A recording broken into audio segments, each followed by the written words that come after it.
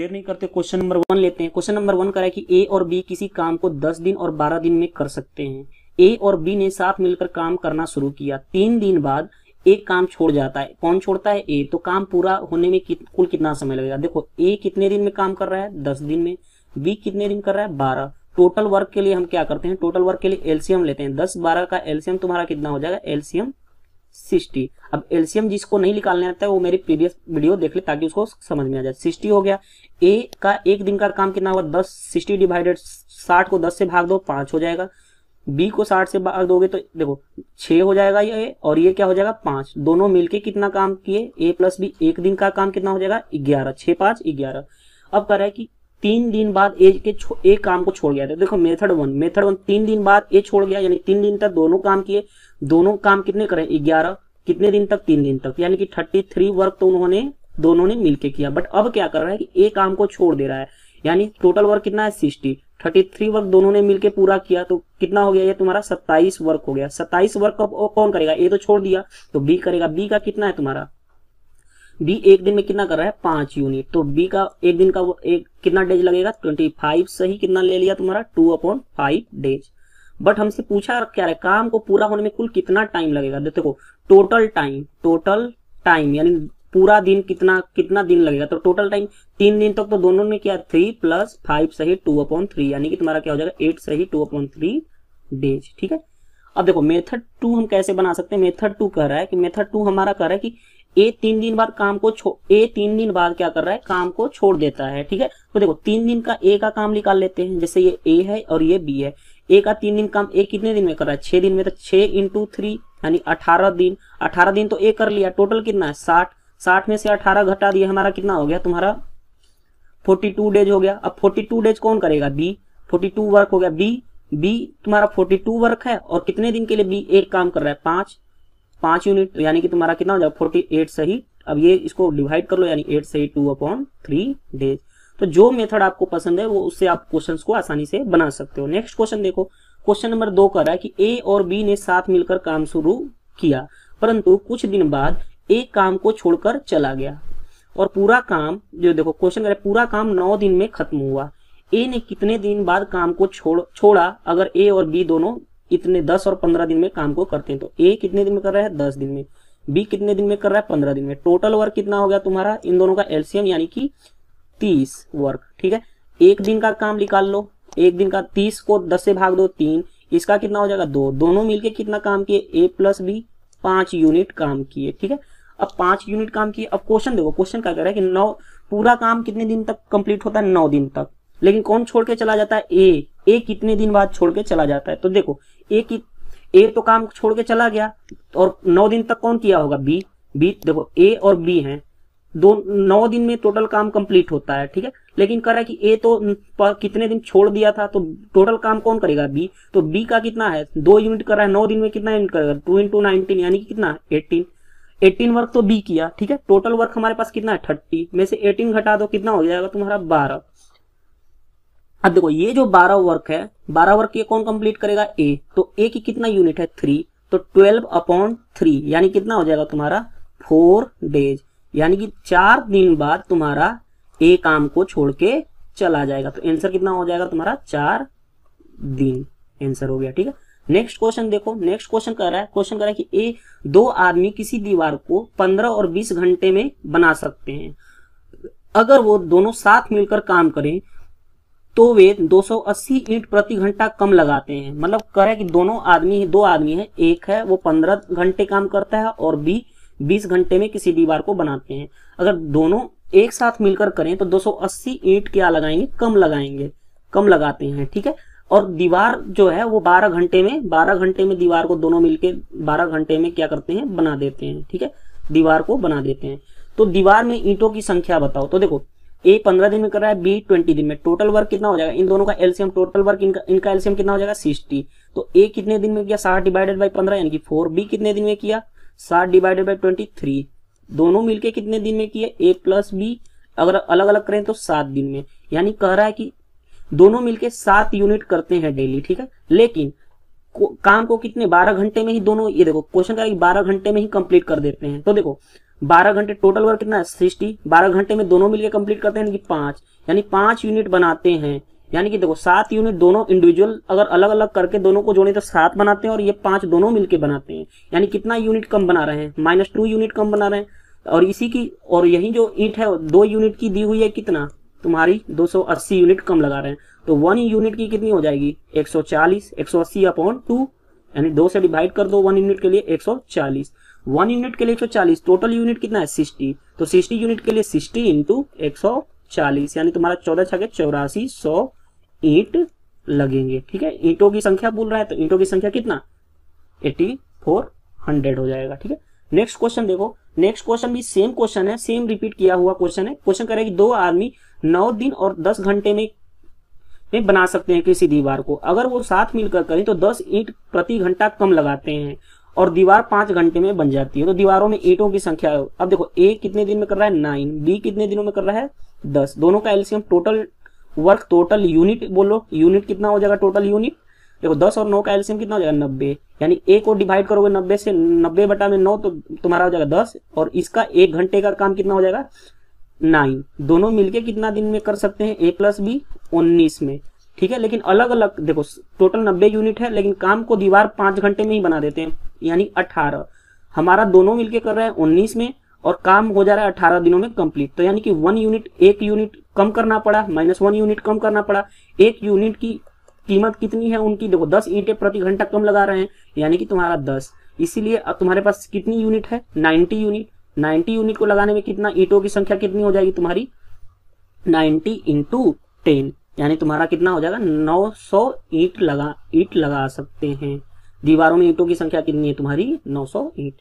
ठीक है, next question देखो, नेक्स्ट क्वेश्चन कर रहा है, ये भी बहुत ही अच्छा इंपॉर्टेंट क्वेश्चन है। कर रहा है कि 2 समान ऊंचाई की मोमबत्ती क्रमशः 4 घंटे और 6 घंटे में जलती है। मतलब कि एक मान लो हमने ए माना ये मोमबत्ती है वो कितने घंटे में चल रही है 4 घंटे में, बी कितने घंटे में चल रही है 6 घंटे में। ठीक है, पूरी तरह जल जाती है। अगर दोनों को अपनी अस्थाई चाल से एक ही समय पर जलना शुरू किया, मतलब दोनों 2 मोमबत्ती हैं, ठीक है, हमने मोमबत्ती 1 और मोमबत्ती 2 बना लिया। ठीक है, अब कह रहा है कि दोनों एक 4 घंटे में पूरी तरह, एक 4 घंटे में पूरी तरह जल जाती है, दूसरा 6 घंटे में पूरी तरह जल जाती है। अगर दोनों को अस्थाई चाल से एक ही समय पर जलना शुरू करें, मतलब एक टाइम पे ही दोनों को जलाना शुरू करें, तो ज्ञात करें कि कितने समय बाद उनकी ऊंचाई का अनुपात, मतलब ये जो हाइट का अनुपात है इन दोनों के बीच का कितना 2:3 रहेगा। ठीक है, तो अब देखो सिंपल सा चीज है, हाइट कर रहा है ना, देखो पहले ए 4 घंटे में करता है, बी 6 घंटे में पूरी तरह जल जाती है। तो ये बताओ कितना मीटर जल जाएंगे दोनों का टोटल वर्क यानी कितना मीटर, इन दोनों का एलसीएम 4 और 6 का एलसीएम कितना होगा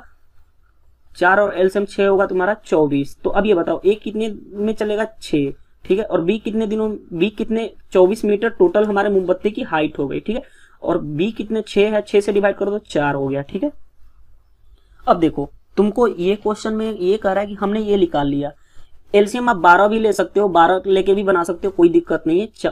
मैं 12 लेके भी बना के दिखाऊंगा आपको। एलसीएम 24 भी ले सकते हो और 12 भी ले सकते हो, क्योंकि अब देखो दोनों मिलके तुम्हारे कितने ए प्लस बी हैं, दोनों मिलके कितने 10 यूनिट कर रहे हैं, 10 मतलब घंटे में इसको कर सकते हैं। अब देखो टोटल हमारे पास ऊंचाई कितनी है मोमबत्ती के 24, उसमें से हमारा क्या कर रहा है कि ए जो है 60, देखो ए है जो 6 है और ये 4 है। अब ये बताओ ये 6 यूनिट जल जा रहा है, तो इसकी भी देखो डिस्टेंस तुम्हारी क्या होती है, स्पीड इनटू टाइम। ठीक है, अब देखो सिंपल सा चीज है, 24 मीटर है, 24 मीटर कुछ जलेगा उसके लिए देखो इसकी जो है तुमको स्पीड पता चल गई ना कि ये 1 घंटे में 6 जल रहा है, तो यानी कि 6 इंटू तुम्हारी टाइम को टी मान लो। ठीक है, दूसरी चीज ये 24, तो ये दूसरी वाली भी 24 होगी और ये जलेगी कितना होगा 4 इंटू टी, और कितना इसका अनुपात, हाइट का अनुपात डिस्टेंस का दिया हुआ 2:3। तो यहां से टाइम निकाल सकते हो आप कैसे, देखो मल्टीप्लाई कर दो 72 - 18 T equal to 48 - 8 T. T को इधर लाओगे तो टी को इधर लाओगे, इधर ले जाओ टी को, और तो 72 - 48 इक्वल टू तुम्हारा क्या हो जाएगा 10 टी। तो टी निकल जाएगा, टी क्या हो जाएगा तुम्हारा, देखो 8 × 4 = 12 और ये बच्चा 24 अपॉन तुम्हारा ये हो जाएगा 10, यानी तुम्हारा हो गया 12/5 आवर्स में वो पूरा का पूरा जल जाएगा। ठीक है, तो इस तरह से इसको और भी ले सकते हो कि 2 सही 2/5 आवर्स में जल जाएगा। ये तो हमारा रहा कि एलसीएम 24 पे। अगर हम एलसीएम देखो, एलसीएम ये भी ले सकते हैं, A = 4 है, B = 6। एलसीएम अगर हम 12 ले लें कि 12 मीटर जलते हैं तो ये कितना 12/4 यानी कि 3, ये कितना जलेगा 6 × 2, दोनों मिलके जलेंगे कितने A + B 5। अब देखो सिंपल सा चीज है कि हमारा अब इसमें हमने क्या 12 मीटर मोमबत्ती है, कितना जल रहा है, A जल रहा है 3 × T, दूसरा कितना जलेगा 12 मीटर ही है, दूसरा भी मोमबत्ती, और ये कितना जलेगा 2T = क्या है 2/3। यहां से भी T तुम्हारा आ जाएगा 12/5 आवर्स। तो इस तरह से आप क्वेश्चंस को बना सकते हो। क्वेश्चन कर रहा है, क्वेश्चन नंबर कर रहा है कि 3 आदमी है ABC, 3 आदमी ABC किसी काम को 10, 12 और 15 दिन में करते हैं। देखो A कितने दिनों में कर रहे हैं 10, B कितने दिन में कर रहे हैं 12 और C कितने दिनों में कर रहे हैं 15। ठीक है, क्वेश्चन कर रहा है क्वेश्चन नंबर 1, इसमें क्वेश्चन नंबर 1 कर रहा है कि अगर ABC साथ मिलकर काम करना शुरू करें परंतु 2 दिन बाद A काम को छोड़ देता है और उसके 2 दिन बाद C काम को छोड़ देता है तो काम कितने दिनों में कंप्लीट होगा। तो देखो पहले टोटल वर्क निकालो। टोटल वर्क का मतलब क्या, इन तीनों का एलसीएम 10, 12 और 15 का एलसीएम तुम्हारा कितना हो जाएगा 60। तो अब A का 1 दिन का काम 60 को 10 से भाग दो यानी कि 6, A उसी तरह 60 को 12 से भाग दो कितना हो जाएगा 5, और इसी तरह इसका कितना हो जाएगा 4। तीनों मिलके कितना A + B तीनों मिलके कितने एक दिन में कितने काम कर रहे हैं 6, 5, 11, 4, 15। ठीक है, एक दिन का इनका ये मिल गया इफिशियंसी। अब देखो क्वेश्चन कर रहा है कि 2 दिन बाद A छोड़ गया। जैसे देखो तीनों ने 2 दिन तो मिलके साथ काम किया।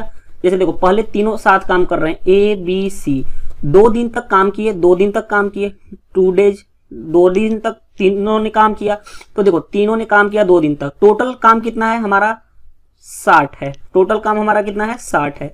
2 दिन तक काम किए यानी कि 15 × 2 यानी देखो 15 × 2 यहाँ पे देखो 15 × 2 15 × 2 यानी कि 30 काम इन तीनों ने मिलके किया। 2 दिन के बाद क्या किया A छोड़ दिया तो बाकी काम को कौन किया B और C। A तो छोड़ गया, B + C, और B + C भी 2 दिन तक देखो B + C उसके 2 दिन बाद कौन छोड़ गया, 2 दिन बाद C छोड़ गया यानी देखो 2 दिन तक B और C ने मिलके काम किया। तो B और C ने मिलके काम किया 2 दिन तक यानी B और C मिलके कितने कर रहे हैं B और C 9 × 2 9 × 2 यानी कि 18 काम ये कर रहे हैं B और C मिलके। ठीक है, B और C मिलके अब क्या किया तुम्हारा C भी छोड़ गया यानी ये वाला काम कौन करेगा तुम्हारा C भी छोड़ गया तो B करेगा। अब B कितना, देखो B तुम्हारा कितना है, देखो तो ये देखो 60 है टोटल और ये दोनों मिलके कितना 48 काम कर लिए। 30 + 18 48, तो 60 में से 48 घटाओगे, 7 में से 48 घटाओगे तो कितना हो जाएगा 2 12 वर्क कौन करेगा 12 वर्क B करेगा। ठीक है, 12 वर्क B करेगा तो B 12 वर्क काम किया और कितने दिनों में B करा 5 यानी 5। ठीक है, यानी 5 दूनी 10 तो सही 2/5 डेज। तो ये तो B ले लिया, B का काम क्योंकि B लास्ट तक काम किया। अब टोटल कह रहा है कि कितने दिनों में पूरा हुआ। तो देखो काम टोटल दिन पूरा कितने दिनों में कंप्लीट होगा काम पूरा दिन। तो देखो 2 दिन ये लगा 2 प्लस उसके बाद 2 दिन फिर के बाद C छोड़ गया यानी 2, और B कितना दिन किया 2 सही 2/5 यानी कि 2 2 4 2 6 सही 2/5 डेज में दिन में तुम्हारा पूरा का पूरा काम कंप्लीट हुआ। ये तो रहा तुम्हारा मेथड 1। मेथड 2 से भी आप कर सकते हो। मेथड 2 क्या, देखो मैं मेथड 2 अप्लाई कैसे करवाता हूं। मेथड 2 देखो सिंपल सा लॉजिक है। टोटल वर्क कितना है, टोटल देखो टोटल काम कितना है 60 वर्क है। ठीक है, ए क्या किया, ए 2 दिन बाद छोड़ के चला गया यानी ए का 1 दिन का काम कितना है 6, तो 2 दिन का काम कितना हो जाएगा 6 × 2 यानी कि 12। काम को छोड़ दिया ए 2 दिन बाद क्या किया, काम को छोड़ दिया। तो 2 दिन का काम 1 दिन का 6 है, 1 दिन का 6 कर रहा है तो 2 दिन का कितना करेगा 12। और उसके बाद क्या कर रहा है सी भी छोड़ दिया, सी उसके 2 दिन बाद यानी सी का 4 दिन में काम हो जाएगा क्योंकि सी तो 2 दिन किया, पहले 2 दिन किया और फिर बाद में 2 दिन बाद यानी 4 दिन का काम सी का 4 यूनिट कर रहा है 1 दिन में, तो 4 दिन का काम कितना हो जाएगा 12 4 चौके 16। टोटल घटा लो तो टोटल घटाओगे तो कितना हो जाएगा तुम्हारा 32 काम बच गया यानी तुम्हारा ये 32 काम 16 में से 12 ये घटाओगे तो 32 वर्क बच गया, 32 यानी काम बच गया तुम्हारा।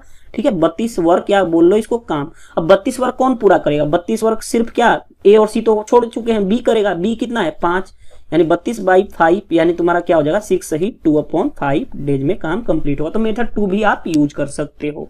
अब डिपेंड करता है आप कौन सा मेथड अच्छा लगता है, मेथड 2 भी यूज कर सकते हो, मेथड 1 भी यूज कर सकते हो। क्वेश्चन नंबर 2 सेम यही क्वेश्चन है, उसी क्वेश्चन में क्वेश्चन कर रहा है कि तीनों एक साथ मिलकर काम करने शुरू किए। वो तो ऑलरेडी है कि ए 10 दिन में कर रहा है, बी कितना दिन में कर रहा है 12, सी कितना दिन में कर रहा है 15। ठीक है, तो इसका एलसीएम 60 हो गया। ये तो मैं ऑलरेडी बता दूं 6 5 और ये 4 तीनों मिलके कितना करेंगे, ए प्लस बी प्लस सी कितना हो गया 15, 6 5 11 4 15। अब देखो क्वेश्चन कह रहा है ए और बी ने काम खत्म होने से 2 दिन पहले काम करना छोड़ दिया।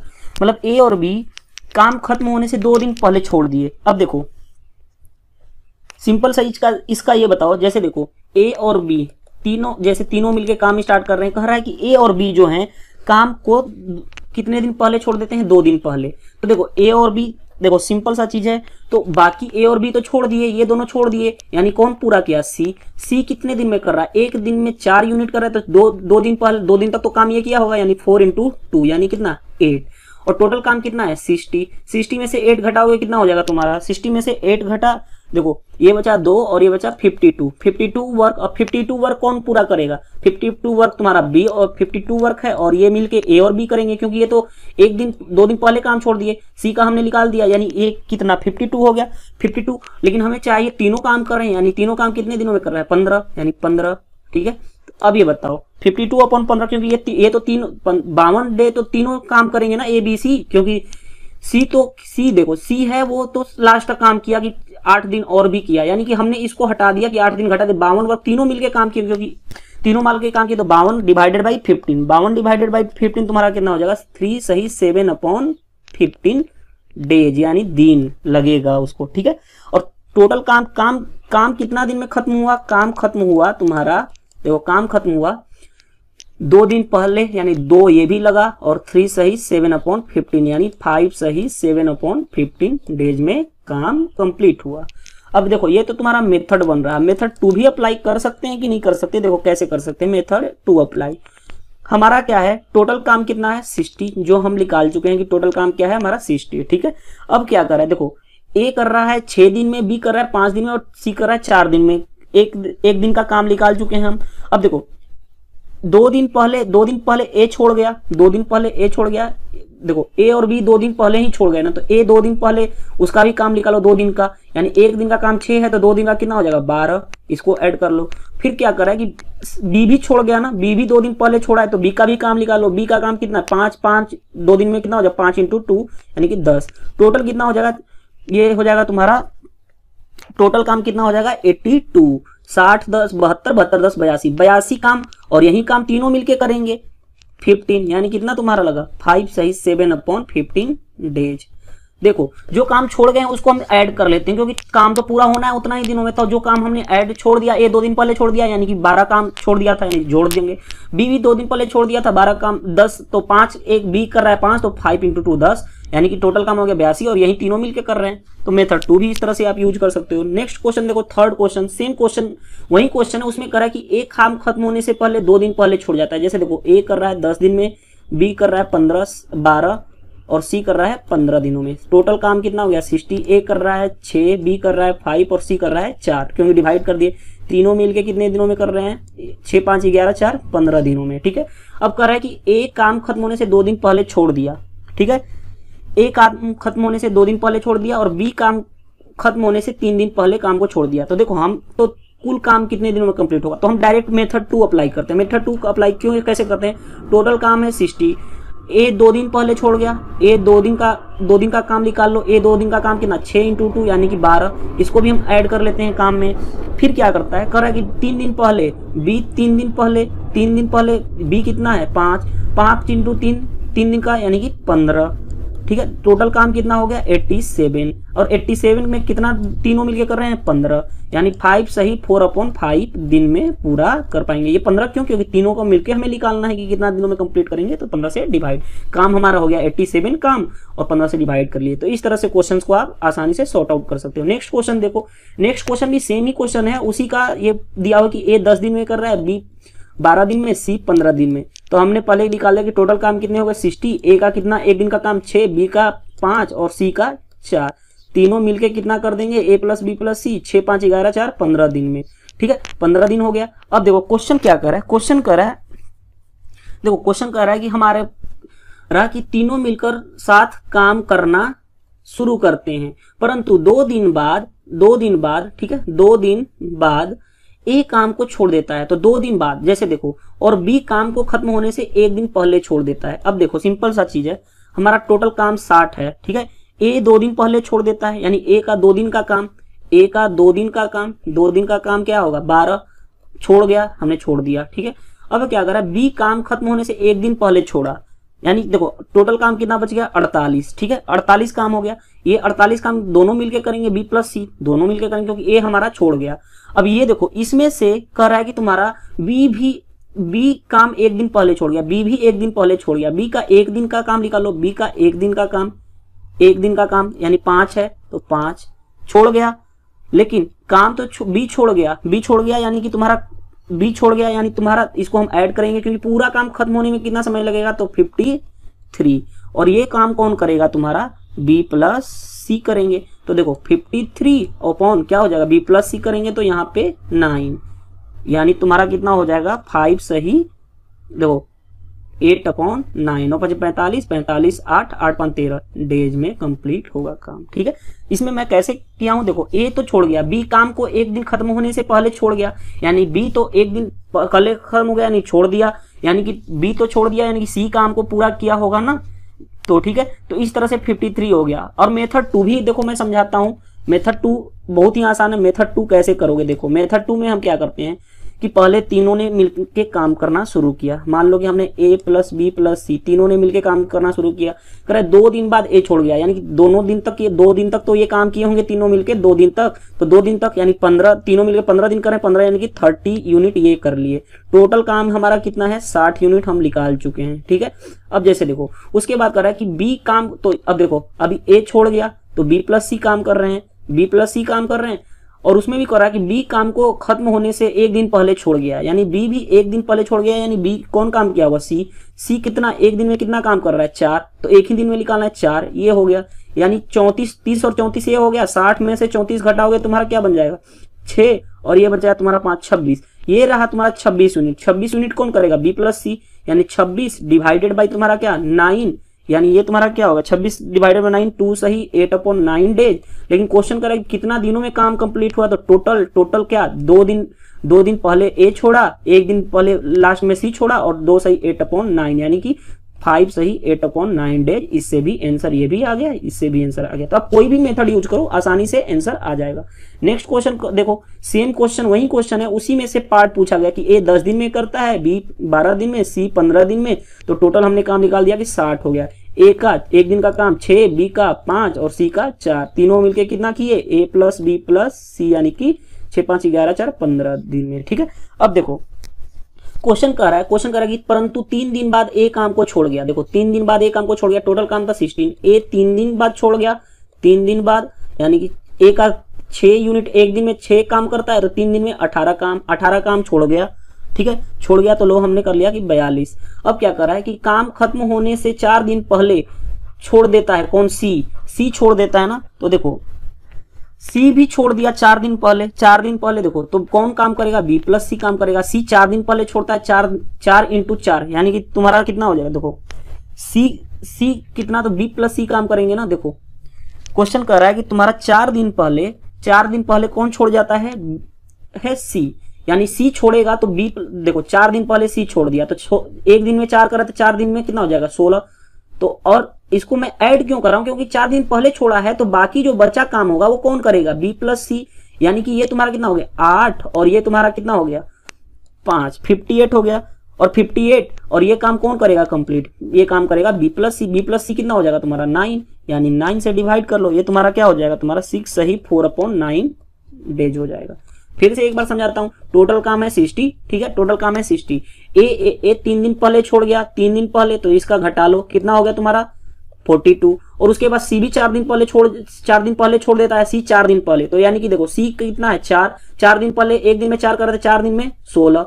अब मैं क्यों ऐड कर रहा हूं, यहाँ पे ऐड इसलिए कर रहा हूं कि बाकी काम सी भी छोड़ दिया, लेकिन जो बचा हुआ काम था वो बी प्लस सी ही करेंगे। जैसे देखो हमारा ए प्लस बी तीनों ने मिलकर काम शुरू करना स्टार्ट कर दिया, फिर कुछ दिन बाद ए छोड़ गया, ठीक है, ए, और कुछ दिन के बाद यहाँ पे सी भी छोड़ गया, तो ये काम कौन किया होगा बी, लेकिन ये दोनों काम कौन किया होगा बी प्लस सी, यही काम तो पूछ रहा है, तो बी प्लस सी यानी 58 और बी प्लस सी कितने दिनों में कर रहे हैं तुम्हारे, ये देखो 9 दिनों में, यानी तुम्हारा 9 58/9 यानी कि 6 सही 4/9 डेज में कंप्लीट हो जाएगा काम। नेक्स्ट क्वेश्चन देखो, नेक्स्ट क्वेश्चन क्वेश्चन क्या कर रहा है, नेक्स्ट क्वेश्चन कर रहा है कि ए प्लस बी, बी प्लस सी और सी प्लस ए किसी काम को 10, 12 और 20 दिन में करते हैं। ए प्लस बी कितने दिनों में कर रहा है, 10 दिन में। बी प्लस सी कितने दिनों में कर रहा है, 12 दिन में। और ठीक है, और सी प्लस ए कितने दिनों में कर रहा है, 30 दिनों में। तो इनका 10, 12 और 20 का एलसीएम क्या हो जाएगा, 10, 12, 20 का एलसीएम देखो 60 हो जाएगा। तो ए का एक दिन का टोटल ये वर्क यानी काम हो गया। ठीक है, अब एक दिन में 60 डिवाइडेड बाई 2, 60 डिवाइडेड बाई 60 को 10 से भाग दो, 6 हो जाएगा, ये 5 हो जाएगा और ये कितना हो जाएगा, 3 हो जाएगा। कह रहा है तीनों का अलग अलग काम कितने दिनों में करेंगे। पहले तीनों का एक साथ काम निकाल लो, अगर ऐड करोगे तो 2 टाइम्स आया है ए तो 2, बी टाइम्स बी 2 आया तो 2 इंटू ए प्लस बी प्लस सी, ये कितना हुआ 6, 5, 11, 3, 14। तो यानी कि ए प्लस बी प्लस सी एक दिन में कितना, तीनों मिलके एक दिन का काम कितना है, 7। अब देखो अलग अलग कह रहा है कि ए का अलग निकालो काम, बी का अलग निकालो काम, सी का अलग निकालो काम। तो देखो तीनों मिलके 7 दिन में कर रहे हैं। ठीक है, ए का निकालना है ना, तीनों मिलके 7 दिन में कर रहे हैं। ए का निकालना है तो बी और सी कितने दिनों में कर रहे हैं, 5।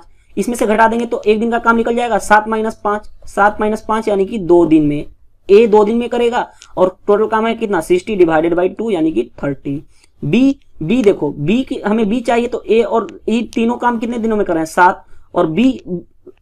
और बी के निकालना है तो ए और सी को घटा देंगे, ए और सी कितने दिनों में, 3। 7 माइनस 3 यानी कि 4, यानी कि अब काम मिल गया 60 और इसका दिन भी पता चल गया, 60 डिवाइडेड बाई 5 यानी कि 15 चौके 60।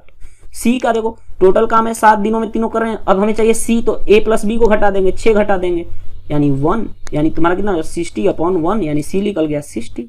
तो आप इस तरह से क्वेश्चंस को आसानी से बना सकते हो। अगर ये वीडियो आपको अच्छा लगा तो आप मेरे वीडियो को लाइक करें, साथ ही साथ शेयर करें ताकि आपको रेगुलर अपडेट मिलती रहे। Thank you, bye bye. मिलते हैं नेक्स्ट पार्ट में। कुछ और जो क्वेश्चंस आए हुए हैं सभी मैं क्वेश्चंस एक एक करके क्वेश्चन सभी कंप्लीट कराऊंगा। तो आप मेरे चैनल पे बस सी प्लस ए किसी काम को क्रमशः 20, 30 और 40 दिन में कर सकते हैं। तो देखो क्वेश्चन कह रहा है कि ए प्लस बी कितने दिनों में कर सकते हैं, 20 दिनों में। बी प्लस सी 30 दिनों में। सी प्लस ए 40 दिनों में। तीनों का एलसीएम कितना हो जाएगा, 120। तो एक दिन में कितना हो जाएगा, 120 बाई 20 यानी कि 6, 120 बाई 30 यानी कि तुम्हारा कितना हो जाएगा 4, और 120 बाई 40 यानी कि 3। एक दिन की क्षमता मिल गई तीनों की। अब देखो तीनों को ऐड करेंगे तो ए 2 टाइम्स आया है, बी भी 2 टाइम्स आया है, 2 बार आया, सी भी 2 बार आया, तो 2 टाइम्स ए प्लस बी प्लस सी। ये कितना हो गया, जोड़ो 6, 4, 10, 3, 13। तो ए प्लस बी प्लस सी कितना हो जाएगा तुम्हारा 13/2 यानी कि तुम्हारा 6.5। तीनों मिला के तीनों की क्षमता कितनी हुई, 6.5। क्वेश्चन क्या करेगा कि तीनों अलग अलग उस काम को कितने दिनों में करेंगे। ए का एक दिन का काम, बी का काम और सी का काम, तीनों इंडिविजुअल मतलब अलग अलग काम कितने दिनों में करेंगे। तो देखो तीनों मिलके ए प्लस बी प्लस सी 6.5 करें। अगर हमें चाहिए ए की इफिशियंसी, ए की क्षमता, तो देखो बी प्लस सी को घटा देंगे तो ए की क्षमता मिल जाएगी इसमें से। तो बी प्लस सी को ना, ये 6.5 में से 4 घटाएंगे तो कितना बन जाएगा 2.5। ए की क्षमता मिल गई। बी की क्षमता चाहिए हमें, बी की क्षमता चाहिए, इसकी क्षमता चाहिए तो ए प्लस सी को घटा देंगे। ए प्लस सी वाला कौन सा, ये तो 6.5 माइनस 3.5, 3 घटा देंगे तो कितना हो जाएगा 3.5। सी की चाहिए, तीनों का है सी की चाहिए तो ए प्लस बी को घटा देंगे तो सी की मिल जाएगी। तो सी की ए प्लस बी को घटा देंगे, 6.5 माइनस 6 तो क्या हो जाएगा तुम्हारा 0.5। क्षमता मिल गई, एक दिन की क्षमता मिल गई, एक की इतना कर सकते हैं। तो काम टोटल काम तो पता नहीं है, टोटल काम कितना है 120, उसकी एक क्षमता कितनी है 2.5, तो इतना डेज लगेगा ए को। इसका 120 तो टोटल काम है 3.5, इसका डेज निकल जाएगा बी की। सी की क्या हो जाएगा 120/0.5, सी का डेज निकल जाएगा। तो इस तरह से आसानी से इस क्वेश्चन को बना सकते हैं। नेक्स्ट क्वेश्चन देखते हैं, क्वेश्चन नंबर 9। क्वेश्चन नंबर 9 क्या कर रहा है कि ए प्लस बी बी प्लस सी किसी काम को क्रमशः 12 और 16 दिन में कर सकते हैं। मतलब ए प्लस बी 12 दिन में कर सकता है और बी प्लस सी कितने दिनों में कर सकता है, 16 दिनों में कर सकता है। क्वेश्चन कहता है कि ए ने 5 दिन काम किए। ए कितना दिन काम किया, 5 दिन काम किया। बी ने 7 दिन काम किया, ठीक है। और बचा हुआ काम देखो, सी ने 5 दिन में, ए 5 दिन में किया, बी ने 7 दिन में किया और सी ने बचा हुआ काम 13 दिन में कंप्लीट करता है। तो सी कितने दिनों में कंप्लीट करता है, 13 दिनों में। ये क्वेश्चन में गिवन है। तो सी काम को कितने दिन में करेगा, तो सी काम को कितने दिनों में करेगा, सी का दिन पता करना है कि कितने दिनों में काम को कर पाएगा। तो देखो सिंपल सा चीज, इसका एलसीएम ले लो। एलसीएम कितना हो जाएगा, 12 और 16 का एलसीएम तुम्हारा हो जाएगा 48। यानी कि टोटल हमारा काम मिल गया, हमारा टोटल काम कितना हो गया 48। अब a प्लस बी का एक दिन की क्षमता क्या हो जाएगी 48/12, मतलब 48 को 12 से भाग करोगे 4 और इसको भाग करोगे तो 3। अब देखो क्वेश्चन कह रहा है कि देखो a प्लस बी 4 दिनों में, मतलब 4 दिन काम, एक दिन में 4 काम करते हैं और b प्लस सी 3 काम करते हैं, तो 5 दिन में देखो 5 दिन में, बट ये दोनों साथ साथ कर रहे हैं ना, तो a प्लस बी देखो a प्लस बी का 5 दिन का काम निकाल लो, 5 दिन का काम, तो 5 इंटू, ठीक है, एक दिन में कितने काम कर रहे हैं 4, तो 5 इंटू 4 कितना हो गया 20 काम हो गया। ठीक है, अब बात करते हैं बी। देखो बी इसमें 5 दिन तो कर चुका, लेकिन करना कितना है 7 दिन, 5 दिन तो कर गया, यानी कि 2 दिन का ही निकालना है ना, 2 दिन का हम निकालेंगे, क्योंकि देखो 5 दिन तो इसमें कर लिया है ना बी ने। अब बी प्लस सी 7 कर रहे हैं, तो 5 इंटू क्या हो जाएगा तुम्हारा, देखो 3 इंटू 2 ना, देखो 2 डेज, कितना काम है इनका 3 काम है, तो कितना हो गया 6 काम। अब देखो सी जो था बी प्लस सी के साथ उसने 2 दिन कर लिया, यानी ये कितना रह गया, पहले 13 था, 2 दिन इसके साथ कर लिया, यानी 11 दिन। 11 दिन में इसका काम निकाल लेते हैं। देखो 20 और 6 को जोड़ेंगे कितना होगा 26, टोटल काम कितना है 48। 48 में से 26 घटाएंगे कितना हो जाएगा तुम्हारा, देखो 4 और ये कितना बचा 8 में 6 गया 2 और ये बचा तुम्हारा 22 काम। ठीक है, और 22 काम कौन तुम्हारा करेगा, देखो 22 काम हो गया ना, तो 22 काम तो हो गया। 22 काम कितने दिनों में करा 11 दिन में, तो एक दिन में, यानी कि 22/11। सी की क्षमता हमें पता चल जाएगी, सी की क्षमता कितना हो गई 2, ये सी की क्या मिल गई क्षमता। जब सी की क्षमता मिल गई तो टोटल काम पता ही है, टोटल काम कितना है 48, और सी की क्षमता एक दिन की कितनी है 2, यानी कि 24 डेज में सी उस काम को कंप्लीट कर देगा। तो यही तुम्हारा आंसर कितना हो जाएगा 24 डेज। ठीक है, नेक्स्ट हम क्वेश्चन देखते हैं। नेक्स्ट क्वेश्चन कह रहा है कि a प्लस बी किसी काम को 12 दिन में करते हैं, b प्लस सी 6 से 2/3 दिन में करते हैं, तो a b c क्रमशः 3, 4 और 7 दिनों में काम करके काम को खत्म कर देते हैं, तो a अकेला कितने दिनों में करेगा। देखो क्वेश्चन ये कह रहा है कि a प्लस बी है वो 12 दिनों में करते हैं, b प्लस सी कह रहा है कि 6 से ही 2/3 को 18 2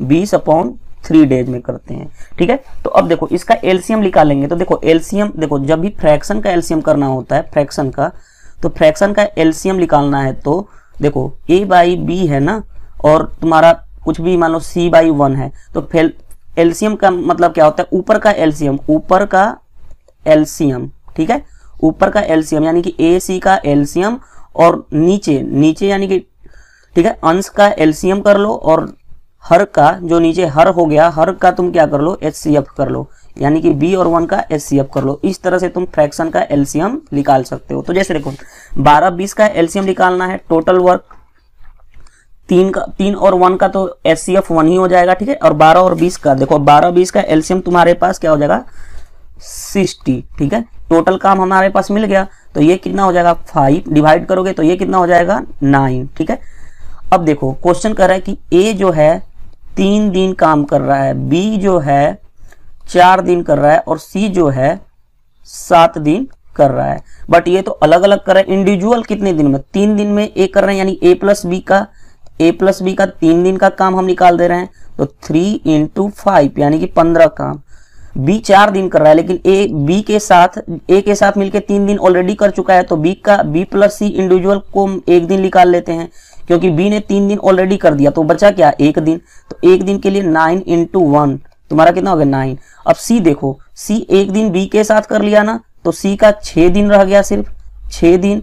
अब देखो 15-9 को जोड़ो, 15-9 कितना हो गया 24, टोटल काम कितना है 60 में से 24 घटाओगे कितना हो जाएगा 6, और ये बचा 5 36 काम बच गया c करने के लिए, और c 1 दिन में कितना करा 6, तो c की क्षमता निकालो 36/6, यानी कि तुम्हारा 6 क्षमता सी की मिल गई, टोटल काम मिल गया। लेकिन हमें निकालना किसकी है, देखो निकालना हमें है सी की, पता चल गई ना, हमें निकालना है किसकी क्षमता a की, तो a की देखो a की, तो c अगर 6 है यहाँ पे रख लो, c अगर 6 है तुम्हारा, तो b कितना हो जाएगा तुम्हारा 3। अगर b तुम्हारा 3 हो गया, यहाँ पे b रखोगे 3, तो a की क्षमता कितनी मिल जाएगी 5 है, 5 में से 3 जाएगा तुम्हारा 2 कर देगा। तो इस तरह से देखो क्वेश्चंस आसानी से बन जाते हैं। नेक्स्ट क्वेश्चन देखो, क्वेश्चन नंबर 11 भी क्वेश्चन बहुत ही अच्छा है। क्वेश्चन करेगा कि 3 आदमी ए बी सी इस तरीके से काम करते हैं। ए सभी दिन काम करता है, बी पहले और दूसरे दिन काम करता है और सी तीसरे, चौथे और 5वें दिन काम करता है। ठीक है, क्वेश्चन करा है कि ए जो है सभी दिन काम करता है। तो जैसे देखो काम कितने, 2 3 4 5, 3 4 5 यानी कि 5 दिन, यानी कि सभी दिन काम करता है, लिख लो सभी दिन। बी कितने दिन का आता है, बी पहला और दूसरा दिन करता है। ठीक है, बी पहला और दूसरा दिन करता है तुम्हारा। देखो बी जो है पहला और दूसरा दिन करता है, यानी कि पहला दिन और दूसरा दिन करता है। ठीक है, सी जो है तुम्हारा, सी तीसरा, चौथा और 5वां दिन काम को करता है। ठीक है, क्वेश्चन अब कह रहा है कि बी प्लस सी 2 दिन में उतना काम करते हैं, जो बी प्लस सी है 2 दिन में उतना काम करते हैं जितना ए अकेले 3 दिन में करता है। तो देखो बी प्लस सी कितने दिनों में, 2 दिन में। अकेला कौन करता है, सी, ए 3 दिन में अकेला ये कर लेता है। ठीक है, तो देखो इफिशियंसी निकल जाएगी, ए डिवाइडेड बाई बी प्लस सी करोगे, ए डिवाइडेड बाई बी प्लस सी करोगे तुम्हारा क्या हो जाएगा, 2/3। ये उसकी क्षमता मिल गई, ये क्षमता मिल गई इन दोनों की। अब और क्वेश्चन क्या कर रहा है, क्वेश्चन कह रहा है कि तीनों अलग अलग उस काम को कितने दिनों में करेंगे अगर बी प्लस सी बिना ए की सहायता से, जो बी प्लस सी है बिना ए की सहायता से काम को 6 दिन में करते हैं, 6 दिन में। तो देखो बी प्लस सी 3 क्षमता है, 6 दिन में काम, टोटल काम कितना हो जाएगा, टोटल काम हो जाएगा तुम्हारा, एक दिन में 3 करते हैं तो 6 दिन में कितना होगा, 6 × 3 18 काम करेंगे। ठीक है, अब क्वेश्चन क्या कर रहा है कि इनकी अलग अलग काम निकालो। तो देखो ए सभी दिन काम करता है और टोटल काम 5 दिन में, यानी कि 5 दिन करता है। बी कितने दिन करता है, फर्स्ट और सेकंड यानी कि 2 दिन। और सी कितने दिन करता है तुम्हारा, 3 दिन। ठीक है, अब देखो ये तो क्वेश्चन में गिवन था। ठीक है, अब क्वेश्चन क्या कर रहा है, देखो क्वेश्चन अब क्या कर रहा है तुम्हारा कि अगर ये 5 दिन करता है, ठीक है, ए की क्षमता पता ना, एक दिन में 2 करता है, तो 5 दिन में क्या होगा, 5 × 2 यानी कि 10 काम कर लेगा। ठीक है, अब बी देखो बी 2 दिन करता है ना, देखो बी 2 दिन करता है। ठीक है, अब 2 दिन तो बी का तो पता नहीं, लेकिन बी प्लस सी का पता है। तो बी प्लस सी 2 दिन में बताओ कितने कर लेंगे, देखो 2 दिन में करेंगे। बी प्लस सी मिलके, बी प्लस सी दोनों मिलके 2 दिन में कितने करेंगे, 2 × 2, इन दोनों की क्षमता कितना है, 3 यानी 6। 2 दिन तो देखो 2 दिन तो ये कर लिए, ठीक है, लेकिन 3 दिन ये कर रहा था ना, ये बी प्लस सी जो है 3 दिन कर रहा था, जो जिसमें से 2 दिन यहाँ कर लिया, 2 दिन यहाँ कर लिया, तो बचा कितना इसका, 1 दिन। और 1 दिन बचा, टोटल कितने हो गए, 10 + 6 16, टोटल काम कितने हैं, 18। 18 में से 16 घटाएंगे कितना हो गया, 2 काम करेगा, एक दिन में 2 काम करेगा। तो सी की क्षमता पता चल गई, सी की क्षमता कितना है, 2/1 यानी कि 2। सी की क्षमता मिल गई। तो देखो यहाँ पे सी की क्षमता तुम्हारी 2 है, तो बी की क्षमता पता चल जाएगी। बी की क्षमता तुम्हारा क्या हो जाएगा, देखो बी की क्षमता बी प्लस सी 3 है, तो अगर सी 2 है तो बी कितना हो जाएगा, 1, क्योंकि सी क्या है, 2। ठीक है, देखो बी भी पता चल गया 1 है, और ए तो ऑलरेडी पता है इसकी क्षमता, ए की कितनी है, 2। तीनों की क्षमता मिल गई। अब हम ए का काम निकालेंगे, टोटल काम कितना है, 18, और एक दिन में कितना करे, 2 यानी कि 9। बी की पता चल जाएगी, बी की क्षमता कितनी है, 1, 18/1 यानी कि 18। सी की क्षमता कितनी है, सी की क्षमता भी 2 है, 18/2 यानी कि तुम्हारा 9। तो इस तरह से तुम इस क्वेश्चन को सोल्व कर सकते हो। नेक्स्ट क्वेश्चन देखो, नेक्स्ट क्वेश्चन भी देखो, क्वेश्चन ऐसे कर रहा है, क्वेश्चन नंबर 12। क्वेश्चन नंबर 12 ये कर रहा है कि एक आदमी के 3 बेटे हैं, पहला और दूसरा किसी काम को क्रमशः, पहला जो बेटा है, मान लो ए बेटा, बी बेटा और सी 3 बेटे हैं। ठीक है, जो पहला बेटा है ए 24 दिनों में करता है, दूसरा बेटा कितना, 36 दिनों में करता है, तीसरा बेटा काम को कितने दिन में करेगा, यानी सी कितने दिनों में करेगा ये निकालना है। अगर आदमी अकेला उस काम को 3 सही 3/11 डेज में करता है। देखो आदमी कितने दिनों में कर रहा है, 3 सही 3/11। देखो आदमी है, आदमी 3 सही 3/11 यानी कि 11 33 36/11 डेज में करता है। ठीक है, तो देखो तीनों का एलसीएम हम निकालते हैं। तीनों का एलसीएम तुम्हारा कितना हो जाएगा, 72। टोटल काम, टोटल वर्क यानी कि टोटल काम कैसे निकालेंगे, 24 36। देखो 24 36 और 36 का हम क्या लेंगे, ऊपर वाले का एलसीएम, और 1 1 11 का हम क्या लेंगे, एचसीएफ।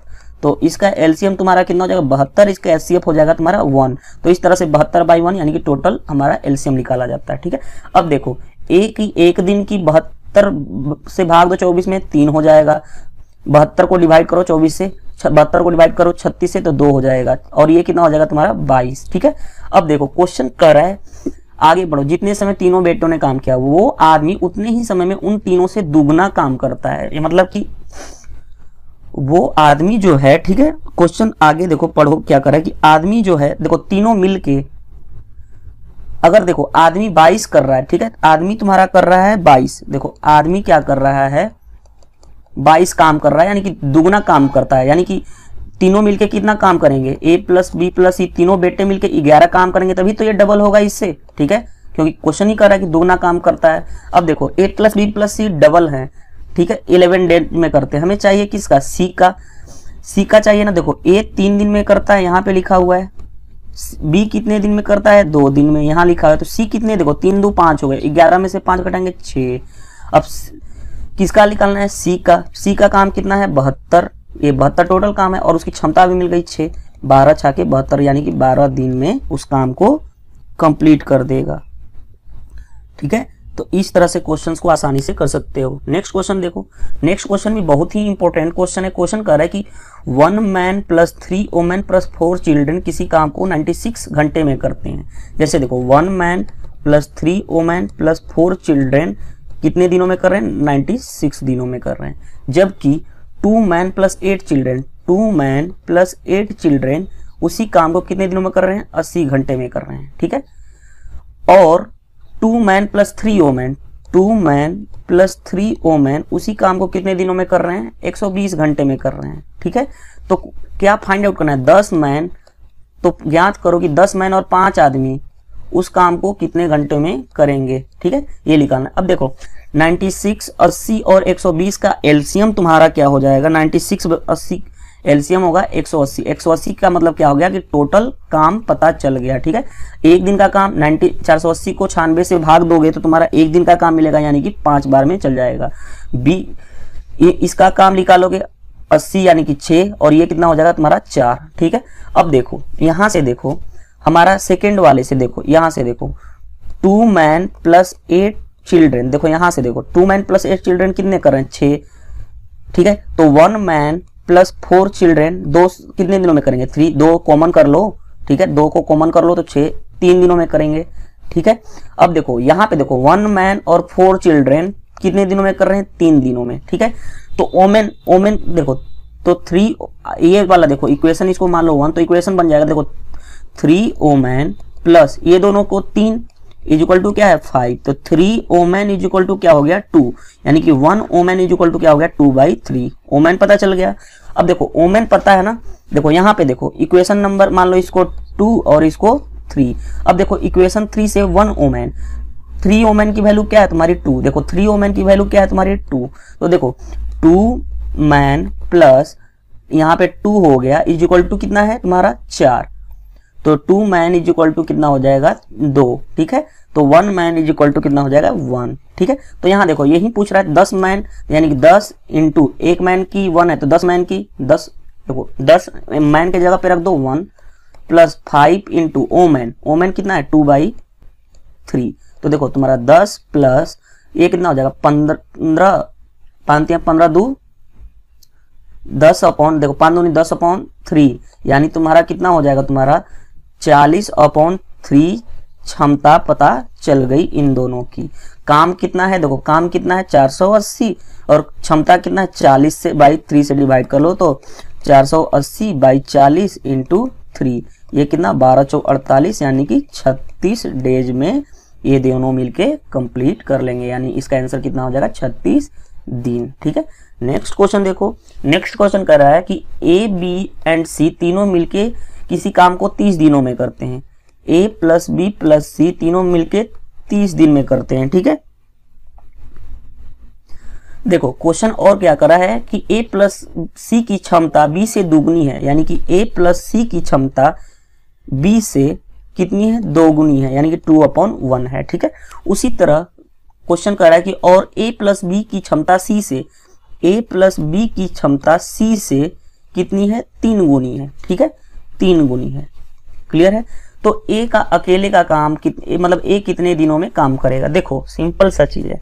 हमें ऊपर क्या है a प्लस सी, नीचे क्या है b, हमें तीनों को निकालने के लिए हम क्या करते हैं, इसको जोड़ देते हैं। 2 + 1 कितना हो गया 3, इसको जोड़ेंगे कितना हो जाएगा 4। ठीक है, अब देखो इनको क्योंकि तीनों भी हैं a प्लस बी, अगर तीनों के हम जोड़ें मतलब इधर भी मतलब सम अप करें इधर भी सम अप करें, तो देखो इसको हम क्या करते हैं, बैलेंस करने के लिए 4 से मल्टीप्लाई कर देते हैं और इधर क्या कर देते हैं 3 से मल्टीप्लाई कर देते हैं। तो ये कितना हो गया 12 और ये कितना हो गया तुम्हारा 12। अब तीनों मिलके तो 12 पता चल गया ना कि तीनों 12 हो गए। ठीक है, अब देखो क्वेश्चन क्या कर रहा है, क्वेश्चन कर रहा है कि अगर ये 12 है तो 3 पार्ट तुम्हारा 12 है तो 2 पार्ट कितना होगा। देखो 3 पार्ट तुम्हारा 12 है तो 2 पार्ट कितना होगा, ऊपर वाला 6 होगा और नीचे वाला तुम्हारा कितना हो जाएगा 12 है तो देखो 3 पार्ट इज इक्वल टू 12, तो ये तुम्हारा कितना हो जाएगा, 3 पार्ट 12 है तो 1 पार्ट 4, तो 2 पार्ट कितना हो गया 8। ठीक है, देखो 3 पार्ट तुम्हारा 12 है तो 1 पार्ट कितना हो जाएगा 4, तो 2 पार्ट कितना हो जाएगा 8 और उसी तरह 1 पार्ट तुम्हारा क्या होगा 4। नीचे देखो 4 पार्ट है ना, ये 4 पार्ट किसके इक्वल है 12, तो 1 पार्ट 3 हो गया तो 3 पार्ट 9 और उस तरह से ये 1 पार्ट तुम्हारा क्या हो जाएगा 3, क्योंकि टोटल है 12। अब देखो अब क्वेश्चन कर रहा है कि ए की क्षमता, देखो ए की क्षमता निकालने के लिए देखो तुम्हारा बी 4 कर रहा है ना, देखो बी तुम्हारा हो गया यहां से 4। ठीक है, तो अगर b 4 है तो a प्लस बी तुम्हारा कितना है यहाँ पे देखो 9, तो अगर b 4 है तो a कितना हो जाएगा तुम्हारा 5।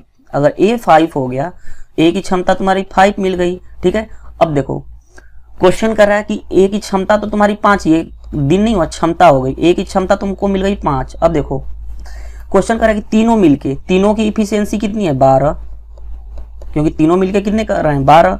ठीक है, 12 इंटू और कितने दिनों में कर रहे हैं 30, और अकेला ए निकालना है, ए कितना दिनों में कर रहे हैं 5, तो 5 6 के 30 यानी कि 72 दिन में उस काम को कंप्लीट कर लेगा। नेक्स्ट क्वेश्चन देखो, नेक्स्ट क्वेश्चन, ये क्वेश्चन लास्ट क्वेश्चन है। क्वेश्चन कर रहा है कि ए प्लस बी किसी काम को सी से आधे समय में कर लेते हैं, यानी कि ए plus B by C half समय में कर लेते हैं। अगर देखो दिन हाफ लगेगा तो क्षमता क्या होगी डबल, यानी कि क्षमता हो जाएगी तुम्हारी 2/1। उसी तरह b प्लस सी ए को 1/3 समय में करते हैं, यानी b प्लस सी ए को अगर तुम्हारे 1/3 दिन में करेंगे तो क्षमता कितनी हो जाएगी 3/1। अगर वो दोनों मिलके अगर वो तीनों मिलके कितने दिनों में कर रहे हैं 20 दिनों में कर रहे हैं। ठीक है, तो ए अकेले कितने दिनों में करेगा, देखो ये कितना हो गया 2 1 3, ये कितना हो गया 4, मल्टीप्लाई कर दो इधर 4 क्योंकि बैलेंस करना, इधर कर दो 4, क्षमता कितनी हो गई 12, इधर भी कितनी हो गई 12। अब हमें एक एक देखो 3 पार्ट के लिए 12 है तो 1 पार्ट के लिए कितना हो जाएगा 4, यानी कि मल्टीप्लाई कर दो, इसमें भी 4 से मल्टीप्लाई करो, इसमें भी 4 से, यानी 8 तुम्हारा क्या हो जाएगा 4। अगर इसमें देखो 4 पार्ट के लिए 12 तो 1 पार्ट के लिए 3, तो इसमें 3 से मल्टीप्लाई करो, इसमें 1 से मल्टीप्लाई करो 3 वाले में, तो 9 और 3। देखो हमें तीनों मिलके कितने कर रहे हैं 20 दिनों में, तीनों मिलके इफिशियंसी कितनी है 12। ठीक है, ए की इफिशियंसी निकालनी है, देखो ए की इफिशियंसी तो पता है कि 3 है, तो 3 चौके 12 यानी कि 80 दिनों में एक उस काम को कंप्लीट कर लेगा। तो देर नहीं करते हम 16 क्वेश्चन स्टार्ट करते हैं, देखते हैं क्वेश्चन क्या कर रहा है। क्वेश्चन कर रहा है कि a प्लस सी किसी काम को c से 40% कम में करते हैं। ठीक है, 40% कम में करते हैं, 40% कम में का मतलब जैसे देखो a प्लस बी है, c से 40% कम, यानी कि देखो 40% कम में यानी कि 60/100 समय लेते हैं। ठीक है, समय हो गया ये।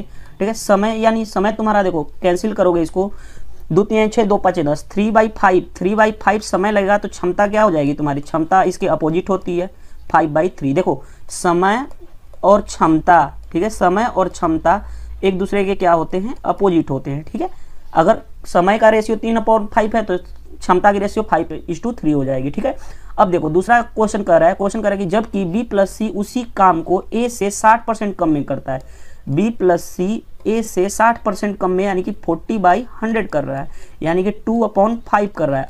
अगर 2/5 समय लेता है तो क्षमता कितना हो जाएगी 5/2। अब देखो क्वेश्चन कर रहा है कि तीनों मिलके 20 दिन लेते हैं, तीनों मिलके 20 दिन में काम को कर लेते हैं, तो b अकेला कितने दिनों में करेगा। देखो सिंपल सा चीज है, a प्लस बी बाई सी कितना हो गया 5/3। उसी तरह b प्लस सी बाई ए कितना हो गया तुम्हारा, इसकी क्षमता तुम्हारी हो गई 5/2। ठीक है, 5/2 हो गई और इसकी क्या हो गई तुम्हारी ये। अब देखो दोनों मिलके कितने पार्ट हो गए 8 पार्ट, इधर कितने हो गए 7 पार्ट, इन दोनों को हमें इक्वल करना है, क्योंकि a प्लस बी सी है, b प्लस सी मतलब तीनों का है, तो इसको 7 से मल्टीप्लाई कर दो, इसको भी 8 से मल्टीप्लाई कर दो। देखो ठीक है, तो ये तुम्हारा कितना हो जाएगा, तुम्हारा 56 और ये भी तुम्हारा कितना हो जाएगा 56। अब ये बताओ 8 पार्ट के लिए, देखो 8 पार्ट है ना, ये दोनों मिलके 8 पार्ट के लिए 56 है, तो 1 पार्ट के लिए 7, तो 7 5 पार्ट के लिए 35 और 3 पार्ट के लिए 21। ठीक है, अब इधर देखो सिंपल सा जी, 7 पार्ट के लिए 56 है, 1 पार्ट के लिए कितना है 8, तो 8 इंटू 5 2 इंटू 8 40 और 22 16। ठीक है, टोटल हमारा काम कितना है 56। अब बी की निकालना है ना, देखो ए अगर 16 है, देखो ए तुम्हारा कितना मिल गया 16, अगर देखो ए 16 है और सेकंड इससे देखो ए प्लस बी कितना है 35 है, तो ए प्लस बी तुम्हारा कितना है 35, तो बी की हमें चाहिए क्योंकि बी को निकालना था 35 और माइनस ए की यहाँ पे रख लो तो 16, यानी तुम्हारा कितना हो जाएगा 9 6 15 और ये 2 में ले गया 19, यानी 19 हो गया ना। देखो 9 6 15 बी की 19 हो गई। अब देखो क्वेश्चन क्या कर रहा है कि तीनों मिलके 20 दिन में, तीनों मिलके कितने काम कर रहे हैं 56, यानी 20 इंटू 56 और जिसका निकालना है बी का निकालना है, बी की इफिशिएंसी मिल गई 19, ये तुम्हारा हो गया क्या, तुम्हारा हो गया आंसर, यानी तुम्हारा क्या हो जाएगा 1120/19 तुम्हारा क्या हो गया आंसर। नेक्स्ट क्वेश्चन देखते हैं, क्वेश्चन नंबर 17। क्वेश्चन नंबर 17 क्या कर रहा है कि ए और बी प्लस सी किसी काम को बराबर समय में लेते हैं, मतलब कि ए बाई बी प्लस सी का टाइमिंग जो है, टाइम क्या है वो सेम है। ठीक है, अगर टाइम सेम है बराबर समय में, देखो ए प्लस बी किसी काम को बराबर समय में कर लेते हैं और ए प्लस, ठीक है ए देखो समय में बराबर काम, समय कितने लेते हैं बराबर। ठीक है, अब क्वेश्चन करा कि ए प्लस बी काम को 10 दिन में करता है, ए प्लस बी देखो सिंपल सा चीज क्वेश्चन करा कि ए प्लस बी 10 दिन में करता है। ठीक है, और सी उसी काम को 15 दिन में, सी अकेला कितने दिनों में करता है 15 दिनों में। ठीक है, देखो क्वेश्चन ये हमारा क्वेश्चन है, ये क्वेश्चन क्या कर रहा है, ये ए और बी प्लस सी किसी काम को बराबर समय में, मतलब ए जितना समय लेता है उतना ही बी प्लस सी समय लेता है, समय सेम लेता है। ठीक है, अब देखो आगे क्वेश्चन ये था। ठीक है, अब इन दोनों का क्वेश्चन कर रहा है कि सी अकेला उस काम को 15 दिन में करता है, सी कह रहा है कि 15 दिन में करता है, तो बी कितने दिनों में करेगा। ठीक है, अब देखो इसका हम क्या लेते हैं एलसीएम ले लो, एलसीएम 10 15 का एलसीएम कितना हो गया 30, 30 से 10 को डिवाइड करो, एक दिन का क्षमता मिल गई, और ये कितना मिल गया एक दिन की क्षमता 10 यहाँ 30 15 दूनी 30। ए प्लस बी प्लस सी कितना दिन में करेंगे 5 दिन में। ठीक है, लेकिन हमें क्वेश्चन कह रहा है, क्वेश्चन क्या कह रहा है कि देखो ठीक है, हमें बी की अगर इफिशियंसी मिल जाए, बी की इफिशियंसी मिल जाए तो आसानी से हम बना लेंगे। तो देखो सिंपल सा चीज है, ए प्लस बी प्लस सी तुम्हारे 5 एक दिन में 5 काम कर लेते हैं। ठीक है, इफिशियंसी 5 है। देखो ए जितना करेगा उतना ही बी प्लस सी, यानी कि ये दोनों जितना समय लेंगे, यानी कि देखो समय क्या है दोनों का इक्वल। देखो ए is to be plus C, time का रेशियो क्या है 1:1। ठीक है, तो क्षमता भी क्या हो जाएगी, क्षमता भी तुम्हारी क्या हो जाएगी 1:1, क्योंकि उल्टा ही होता है। ठीक है, अब देखो तो अगर ये बताओ ये 5 है तो इनको 2 पार्ट में बांटना होगा, तो 2.5 दे ये दोनों मिलके करेंगे और ये 2.5 ये दोनों मिलके करेंगे। ठीक है, 2.5। अब देखो हमें देखो बी प्लस सी तुम्हारा 2.5 दिन में कर रहा है, और बी प्लस सी तुम्हारा 2.5 दिन में करेगा। ठीक है, अगर बी प्लस सी 2.5 दिन में कर रहा है तो देखो बी प्लस सी 2.5 दिन में कर रहा है, क्लियर है बात। और देखो एक चीज और देखो, बी प्लस सी 2.5 दिन में कर रहे हैं तो सी कितने दिन में कर रहा है, देखो यहाँ से सी 2 दिन में कर रहा है, अगर सी 2 दिन में करेगा तो ये कितना करेगा तुम्हारा 0.5 डेज में, तभी तो 2.5 होगा, क्योंकि सी कह रहा है ना कि सी 2 दिन में कर रहा है, तो सी 2 दिन में कर लिया, तो बी जो बचा, बी कितने दिन में कर रहा है 0.5, बी की क्षमता मिल गई 0.5, बी की क्षमता कितनी मिल गई 0.5। देखो सी अकेले कितने दिन में कर रहा है 15, सी की इफिशियंसी कितनी है, यहाँ से सी की इफिशियंसी है 2 इंटू क्या 15 डिवाइडेड बाई जिसका पूछ रहा है, जिसका दिया हुआ है उसे मल्टीप्लाई करो 2 इंटू 15, और बी का इफिशियंसी 0.5, यानी तुम्हारा क्या हो जाएगा 2 इंटू 15 डिवाइडेड बाई 5 इंटू 10, ये कितना हो गया 2 दूनी 4 15 दूनी 60 दिन में उसको बी जो है कंप्लीट कर जाएगा। ठीक है, नेक्स्ट क्वेश्चन देखो, नेक्स्ट क्वेश्चन सेम क्वेश्चन क्या करे कि ए प्लस बी, ए बराबर समय में बी से आधा काम करता है, ए बराबर समय में बी से क्या कर रहा है कि आधा काम करता है, यानी कि ए इज टू बी की क्षमता क्या है 1:2। ठीक है,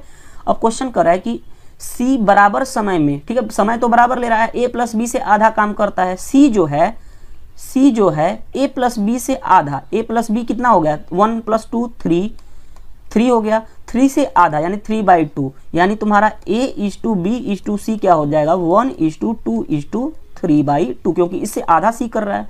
अब देखो क्वेश्चन कह रहा है कि C अकेले उस काम को 40 दिन में करता है। C 40 दिन में, C 40 दिन में कितना काम है उसका C का 3/2, और किसका पूछ रहा है, तीनों मिलाकर उस काम को कितने दिनों में करेंगे, तीनों को मिला। रुक जाओ, देखो पहला चीज ये तो चीजें गिवन है ना, तो इसको फ्रैक्शन जब भी हम रेशियो करते हैं वो सिंपलेस्ट फॉर्म में होता है, सिंपलेस्ट फॉर्म में, यानी कि वो फ्रैक्शन में नहीं होता। इसको फ्रैक्शन में हटाने के लिए क्या करो, 2 से हर जगह मल्टीप्लाई कर दो तो 2:4:6, ये A:B:C मिल गई।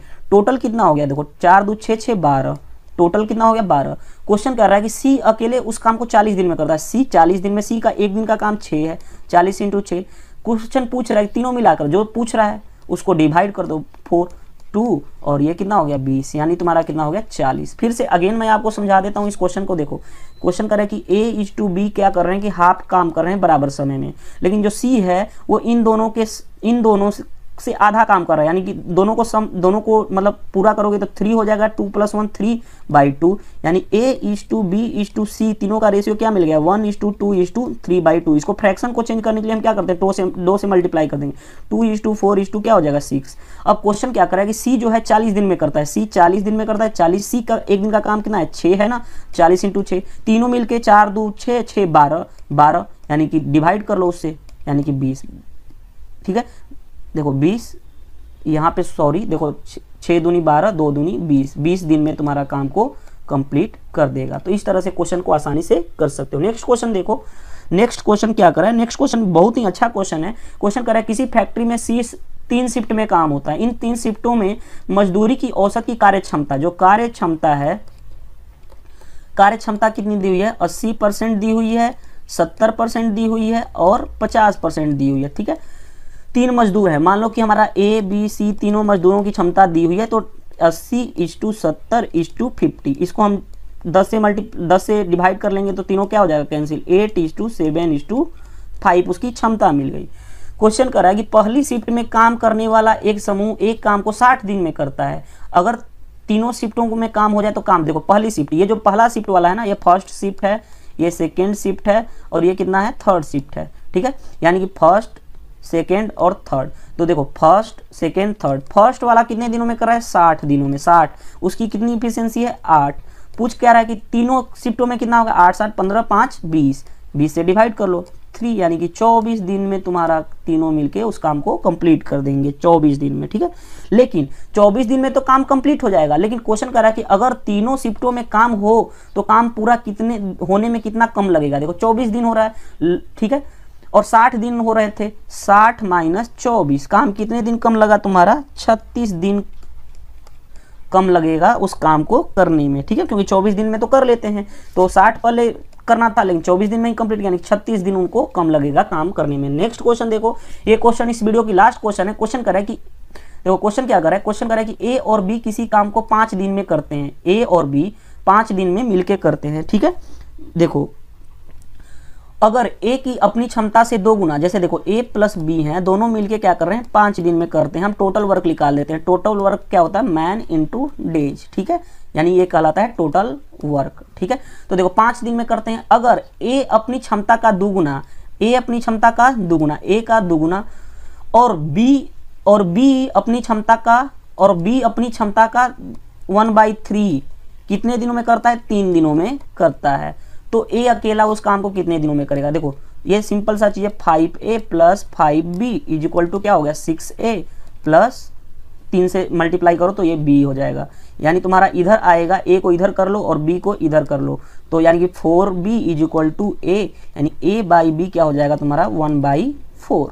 ठीक है, A/B तुम्हारा क्या हो जाएगा, देखो A/B तुम्हारा क्या हो जाएगा, रुक जाओ, A/B तुम्हारा क्या हो जाएगा 4/1। ठीक है, A/B तुम्हारा 4/1 हो गया। अब देखो क्वेश्चन कह रहा है कि क्वेश्चन ये कह रहा है कि A अकेले उस काम को कितने दिनों में करेगा। ठीक है, A अकेले उस काम को कितने दिनों में करेगा। अब देखो A/B कितना है 4/1। अब देखो क्वेश्चन आगे देखो, क्वेश्चन कर रहा है कि A और B दोनों मिलके 5 दिन में करते हैं। A और B दोनों मिलके कितना करते हैं 5 दिन में, और A और B इधर कितना हो गया 5 ही हो गया, 4 × 1 = 5 डिवाइडेड बाई A का अकेला पूछ रहा है ना, जिसका अकेला पूछ रहा है A कितना कर रहा है 4, यानी 25/4 तुम्हारा दिन में ए अकेले उस काम को कर लेगा। देखो फिर से देखो, ए और बी दोनों मिलके कितने कर रहे हैं 5 दिन में, और ए और बी दोनों मिलके कितना यूनिट है 5 यूनिट, और बी किसका पूछ रहा है ए का पूछ रहा है, यानी कि ए कितना है तुम्हारा 4 है, तो 4 से डिवाइड कर लो, यानी 25/4 डेज में उस काम को कंप्लीट। नंबर 21 क्या कर रहा है कि ए और बी मिलकर किसी काम को 8 दिनों में करते हैं, ठीक है। ए और बी मिलके किसी काम को 8 दिनों में करते हैं, ठीक है।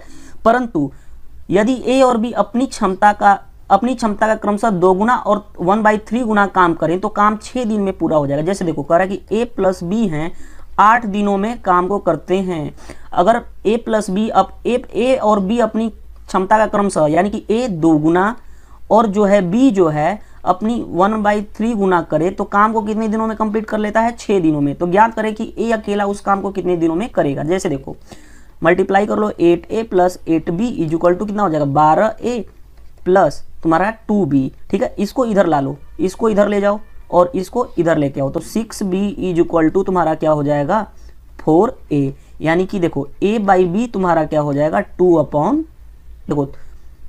क्या हो जाएगा 2, 3/2 हो गया। a/b की क्षमता तुम्हारी मिल गई 3/2 है। अब क्वेश्चन देखो, a और b, a प्लस b दोनों मिलकर कितने दिनों में कर रहे हैं 8 दिनों में। तो देखो 8 और इधर कितना यूनिट है 3 + 2 5, लेकिन पूछ किस का रहा है a का, जिसका पूछ रहा है उसे डिवाइड कर देते हैं। a का कितना यूनिट है 3, तो यानी कि तुम्हारा 40/3 तुम्हारा इसका क्या हो जाएगा आंसर। आसानी से देखो क्वेश्चन नंबर 21 का 40/3 आंसर हो गया।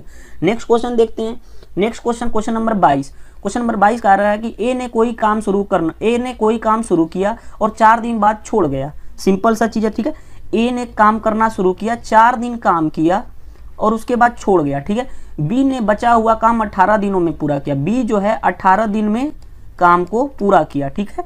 अगर ए ने 6 दिन बाद काम छोड़ा होता, मतलब ए जो है ये ए है ना, ए अगर 6 दिन बाद काम छोड़ा होता, ठीक है, 6 दिन बाद काम छोड़ा होता तो बी बचा हुआ काम 12 दिनों में करता, तो बी 12 दिनों में बचा हुआ काम कर लेता, ठीक है।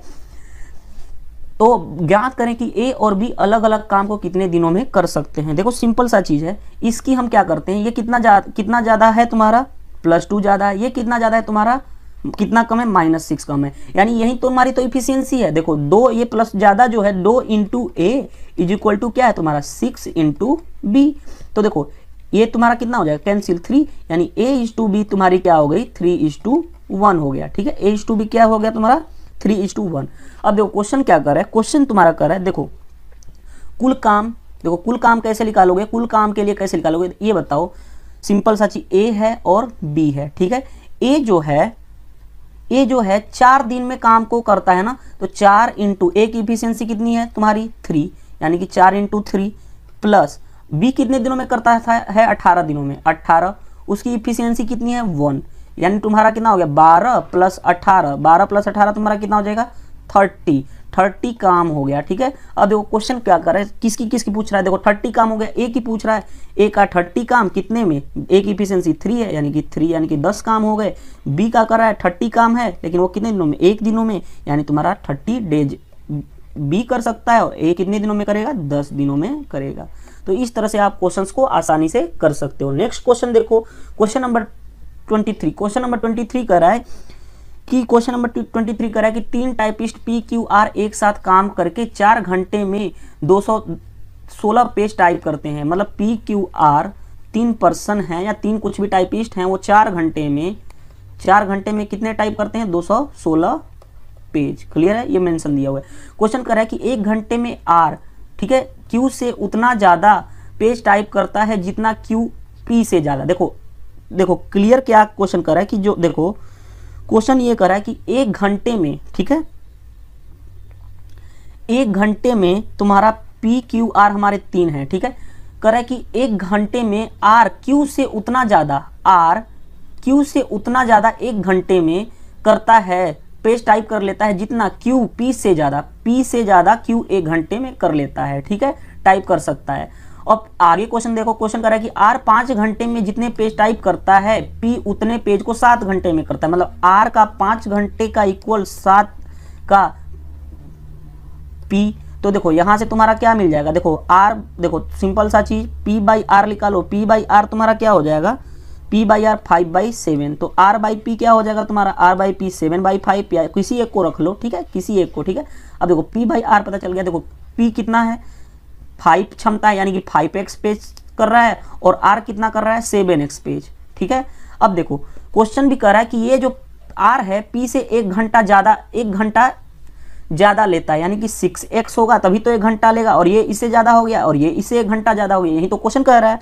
क्लियर है बात, क्वेश्चन यही कर रहा है। अब देखो सिंपल सा चीज, टोटल कितने हो गए, टोटल काउंटिंग कितने हुए, 5 6 11 11 7 18x तुम्हारा ये हो गया, ठीक है। अभी बताओ कितने घंटे में कर रहा है, 4 घंटे में 216 पेज, 18x इंटू 4, ठीक है, 18x इंटू 4, और कितना पेज इतने घंटे में, कितना पेज 1 घंटे में 18x है, तो 4 घंटे में 18 इंटू 4x, और कितना पेज हमें करना है 216, ठीक है। तो 18, तो x बराबर तुम्हारा क्या हो जाएगा, देखो 216 अपॉन क्या हो जाएगा तुम्हारा 32, ठीक है, 18 चौक 72, 72 यानी कि 3। अगर x 3 आ गया, ठीक है, तो तीनों अलग अलग प्रति घंटा कितने करेंगे, तो देखो 1 घंटा में एक P कितना है 5x, तो 5 इंटू 3 यानी कि 15 घंटे में।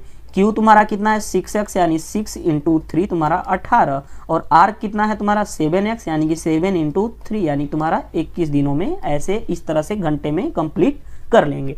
नेक्स्ट क्वेश्चन देखो, क्वेश्चन फिर सेम आ गया। क्वेश्चन क्या कर रहा है कि ABC प्रतिदिन 8 घंटे काम को करते हैं, 8 घंटे, ठीक है, करते हैं, और 20 दिन में 400 पेज को टाइप कर लेते हैं, ठीक है। 20 दिन में 900 पेज है ना, ठीक है, 900 पेज को टाइप करते हैं। 4 घंटे में A द्वारा टाइप किया गया पेज 1 घंटे में C द्वारा टाइप किए 4 घंटे में A द्वारा टाइप किया गया पेज, ठीक है, C के देखो 1 घंटे में C के 1 घंटे में किए गए बराबर है। तो देखो A बाई C तुम्हारा क्या हो जाएगा, A बाई C तुम्हारा हो जाएगा 1/4। क्लियर है बात। अब 3 हमारे टाइपिस्ट हैं A B C।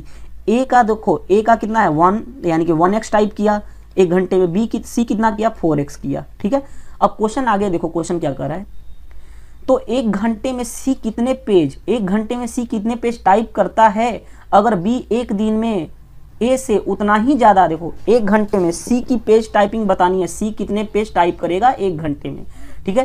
क्वेश्चन कह रहा है कि B 1 दिन में, देखो B जो है 1 दिन में A से उतना ही ज़्यादा पेज टाइप करता है जितना C B से ज़्यादा, यानी C जो है B से उतना ही ज़्यादा पेज टाइप करता है। तो देखो इसका एक कंडीशन क्या होता है, जैसे देखो हमारा एक, तुम पढ़े नहीं होगे, अगर सीक्वेंस एंड सीरीज पढ़ोगे तो A होता है, B होता है, C होता है, ठीक है। अगर 3 AP में हो, AP में अर्थमेटिक प्रोग्रेशन, तो 2B इक्वल टू क्या होता है A प्लस C, ठीक है, यानी कि B क्या होता है A प्लस C का बाई 2 का डिफरेंस। यानी अगर देखो A, फर्स्ट A है, दूसरा क्या है A प्लस D, तीसरा क्या है A प्लस 2D है, ठीक है। तो इस तरह से तुम समझ सकते हो कि अगर तो डिफरेंस अगर बीच वाले का है, मतलब जितना है तो इन दोनों का सम करो, ये वाला रूल लगा लो। अगर AP में है, क्योंकि डिफरेंस सेम है, तो 4 1 5x को 2 से डिवाइड करोगे तो कितना हो जाएगा, 5x को 2.5x, देखो 1 प्लस 4 डिवाइडेड बाई 2 यानी कि 5/2, यानी कितना हो जाएगा तुम्हारा 2.5। तो देखो तो क्वेश्चन कर रहा है कि ये 2.5 हो गया, टोटल कितना होगा 4 1 5 2 7, यानी कि 7, यानी कि तुम्हारा कितना हो जाएगा, टोटल तुम्हारे हो जाएंगे 7.5x। अब क्वेश्चन ये कर रहा है कि 7.5x इंटू कितने घंटे में, 8 घंटे में, कितने दिन में 20 दिन में, कितना पेज भर रहे हैं तुम्हारा 900 पेज। तो अगर तुम इसको सोल्व करोगे 75 बाई, देखो इधर हो जाएगा 10x इंटू 8 इंटू 20 अपॉन 900। अब देखो ये से ये कैंसिल हो गया, 15 से देखो 15 5 75, 15 6 के 90, ठीक है, 12 5 60। तो तुम्हारा x तुम्हारा क्या हो जाएगा 12/16, यानी कि 3/4।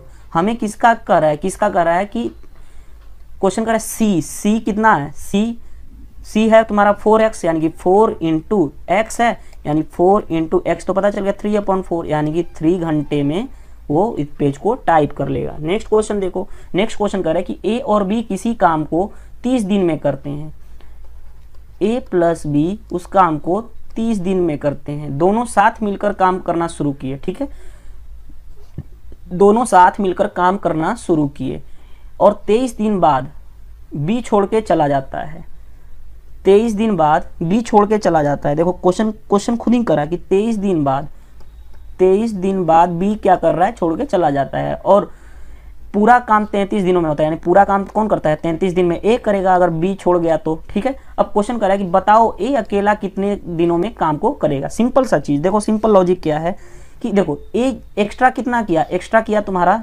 3 दिन, और ये कितना दिन लेस काम किया यानी कि 7 दिन, यानी कि 3 इंटू ए एक्स्ट्रा किया और 7 कम किया कौन, बी, यानी इफिशियंसी ए बाई बी तुम्हारी कितनी हो जाएगी 7/3। अब क्वेश्चन तुम्हारा कर रहा है कि ए प्लस बी 30 दिनों में कर रहे हैं। 30 दिनों में कितने यूनिट हैं ए प्लस बी के, 10 यूनिट, 7 3 10। और पूछ किस करा है, ए का पूछ रहा है, ए से डिवाइड कर लो 7, यानी 300/7 डेज तुम्हारे लग जाएंगे किसको, ए को। अगर बी का पूछता तो बी पहले 30 दिन में दोनों मिलकर कर रहे हैं, कितने यूनिट कर रहे हैं, 3 7 3 10 यूनिट। और बी का पूछ रहा है तो बी क्वेश्चन नंबर कि ए और बी किसी काम को 24 दिन में कर सकते हैं। दोनों साथ मिलकर काम करना शुरू करते हैं। ए और बी जो हैं 24 दिन में किसी काम को करते हैं और दोनों साथ मिलकर काम करना शुरू करते हैं। 20 दिन बाद ए छोड़ देता है, 20 दिन बाद, यानी कि 20 दिन बाद 20 दिन काम किया और ए क्या कर दिया, छोड़ दिया, ठीक है, और चला गया। और काम 26 दिनों में पूरा, यानी 26 दिनों में कौन पूरा करेगा, बी करेगा, ए तो छोड़ गया, ठीक है।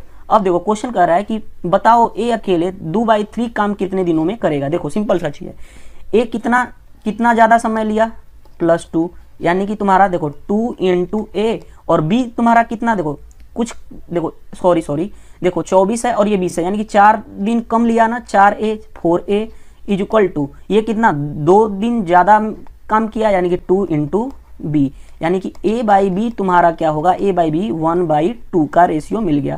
देखो दोनों मिलके कितने दिनों में कर रहे हैं, 24 दिन में। कितने यूनिट कर रहे हैं, 2 1 3 यूनिट। और किसका पूछा जा रहा है, ए का अकेले। देखो सॉरी रुक जाओ, तो टोटल कितना काम हो गया, 72 काम हो गया। 72 काम तो हो गया, लेकिन 72 का कितना करना है, ए 2/3 कर रहा है, ए 2/3 2/3 और 72, 2/3 और 72 यानी कि 24, यानी कि 48 काम ए कर रहा है। अगर 48 काम ए कर रहा है तो 48 डिवाइडेड बाई ए एक दिन में कितना कर रहा है, 1, यानी तुम्हारा कितना हो जाएगा, 48 तुम्हारा डेज में ए कंप्लीट काम को कर जाएगा। क्यों मैं 1 से डिवाइड करूँ, इसकी एफिशिएंसी 1 है, ठीक है, इसलिए मैंने इसको डिवाइड किया। नेक्स्ट क्वेश्चन देखो, ठीक है, देखो हम देखते हैं नेक्स्ट क्वेश्चन देखते हैं। देखो नेक्स्ट क्वेश्चन में कह रहा है क्वेश्चन कि ए और बी किसी काम को 12 दिन में करते हैं। ए प्लस बी किसी काम को कह रहा है कि 12 दिन में करते हैं। ए अकेला 8 दिन में करता है, ए अकेला 8 दिन में करता है, और बी बचे हुए काम को अकेला 20 दिन में करता है। बी जो है 20 दिन में करता है, ठीक है। तो अब ये बताओ ये कितना कम है, 8 है, यानी कि -4 कम है, यानी कि -4 कम है, यानी कि 4 इंटू ए।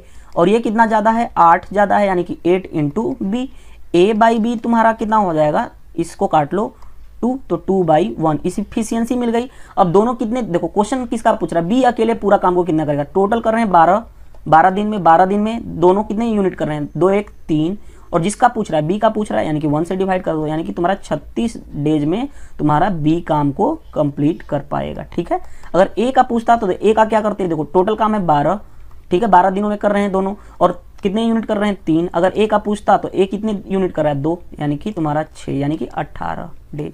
लेकिन पूछा सिर्फ जा रहा है बी की, तो हम बी की बात करते हैं। नेक्स्ट क्वेश्चन देखो, नेक्स्ट क्वेश्चन तुम्हारा ये कह रहा है, क्वेश्चन नंबर देखो 28 क्या कर रहा है,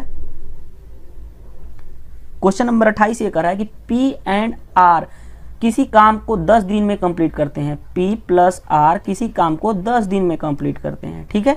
अब क्वेश्चन कह रहा है कि पी जो है 2.5 डेज लगाता है, पी जो है 2.5 दिन काम करता है, और आर जो है क्या कर रहा है, 8.5 दिन में कर रहा है, ठीक है।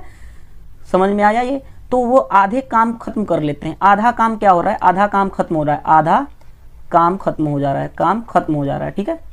देखो तो देखो सिंपल सा चीज, देखो पहला क्या है कि देखो P प्लस आर कितने दिनों में कर रहे हैं, 10 दिन में, ठीक है। और देखो P कितना काम कर रहा है, 2.5 इंटू P प्लस आर कितना कर रहा है, 8.5।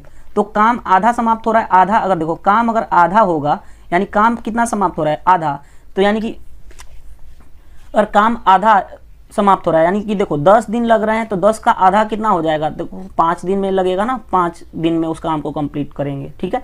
तो इस तरह से देखो ये तुम्हारा कितना हो जाएगा, 2, यानी कि 2P plus 2R is equal to क्या हो जाएगा, 2.5P प्लस 8.5 देखो 8.5 तुम्हारा r हो गया। अब इधर देखो, तुम इधर कर लो, इधर करोगे तो तुम्हारा क्या हो जाएगा, देखो ये तुम्हारा, सॉरी ये तुम एक सेकेंड, हाफ काम है ना। देखो काम अगर हाफ होगा तो समय कितना लगेगा, डबल लगेगा ना समय। देखो सॉरी यहाँ पे देखो, काम अगर हाफ है, देखो काम अगर हाफ है तो समय कितना लगेगा, समय डबल लगेगा। डबल यानी कि 2 से मल्टीप्लाई करोगे ये क्या हो जाएगा 5, यानी कि 5p प्लस 5r, ठीक है। 5p plus 5r equal to इतना। इसको इधर लेके आओ, यानी कि 5 में से 2.5 करा 2.5p इक्वल टू, इसको इधर लेके जाओ तो 3.5r। तो p बाई r कितना हो जाएगा तुम्हारा 3.5 बाई 2.5, यानी कि 5 से कर लो तो 7/5। ये इसकी क्षमता मिल गई ना। और क्वेश्चन क्या कर रहा है, p अकेले उस काम को कितने दिनों में कर रहा है, p का पूछ रहा है। दोनों देखो, दोनों मिलके कितने दिनों में कर रहे हैं, 10 दिन में। कितने यूनिट कर रहे हैं, 7 5 12 यूनिट। और किसका पूछ रहा है, p का पूछ रहा है, यानी p कितना कर रहा है 7, यानी कि 120 अपॉन कितना हो जाएगा 7, तुम्हारा क्या हो जाएगा आंसर हो जाएगा, ठीक है। नेक्स्ट क्वेश्चन देखो, नेक्स्ट क्वेश्चन कह रहा है कि a अकेला किसी काम को, a अकेला, तो क्वेश्चन कर रहा है कि a अकेला किसी काम को करने में a प्लस बी से 27 दिन लगता है।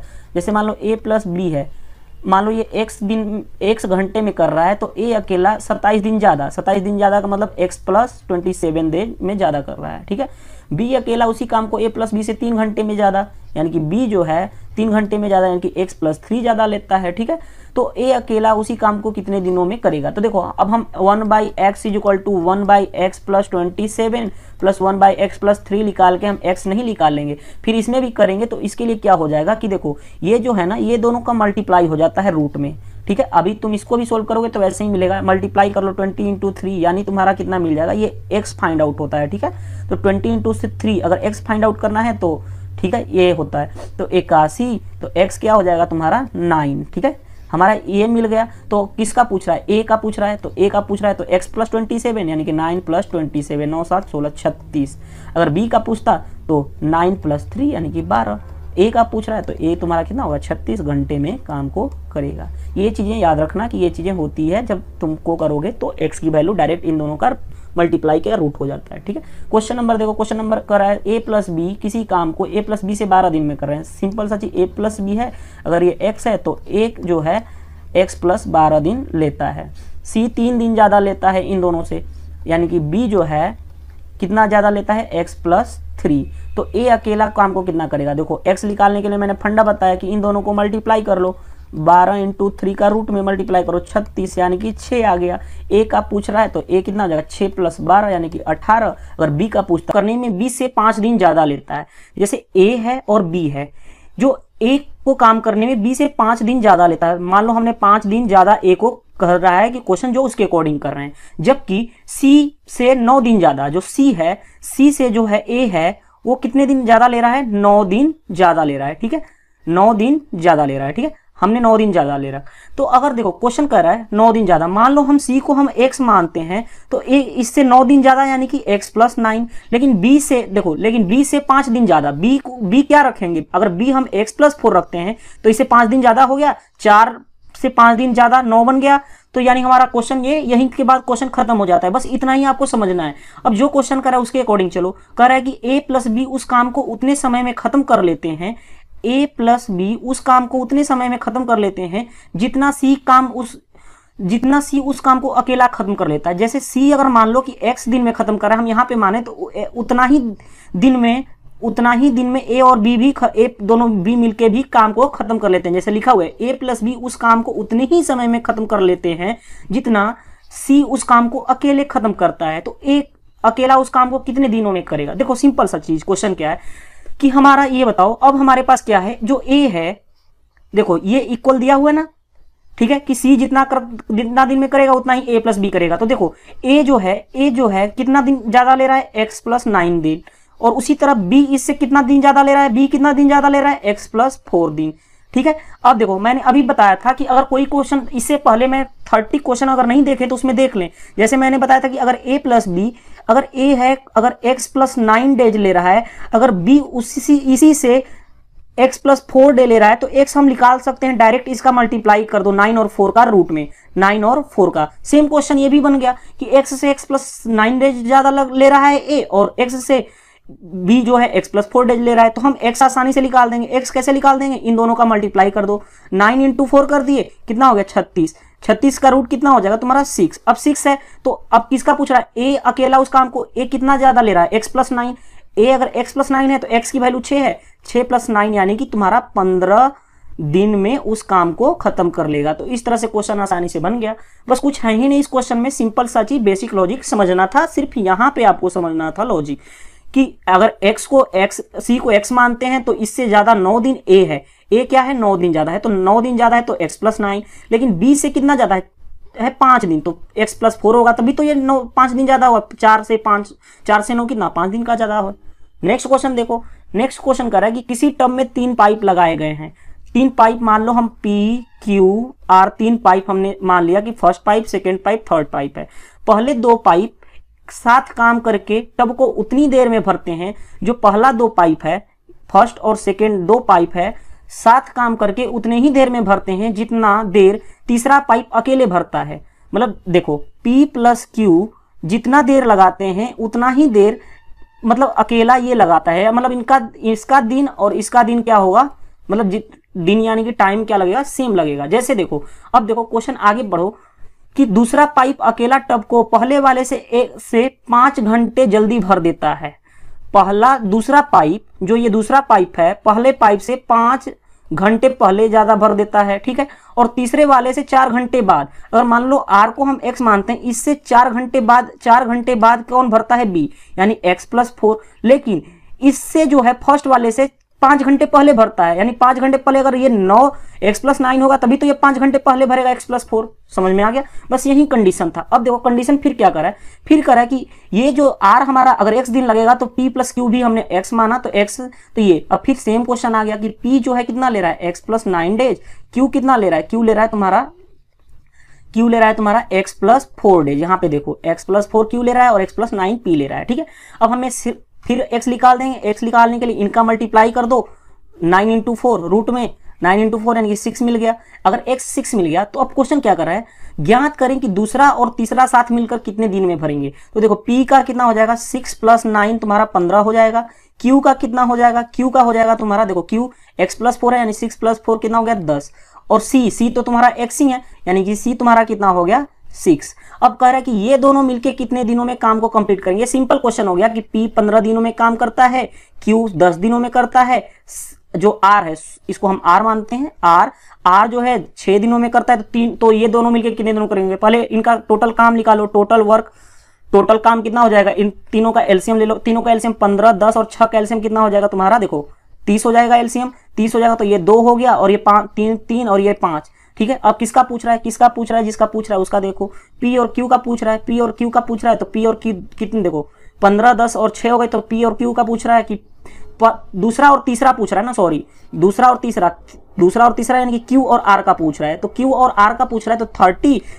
Q प्लस R करोगे, सिर्फ Q प्लस R करोगे तो कितना हो जाएगा 8 Q प्लस R करोगे, क्योंकि हमें पूछ रहा है दूसरा और तीसरा कौन है Q और R कितने होगा 8, यानी तुम्हारा कितना हो जाएगा, इसको काटोगे तो 15 दूनी 30, 15 चौके 60, अरे सॉरी 15 दूनी 30, 15 से ये 2 से चला जाएगा और ये 4 से चला जाएगा, यानी 15/4 डेज में दोनों काम को कंप्लीट कर लेंगे।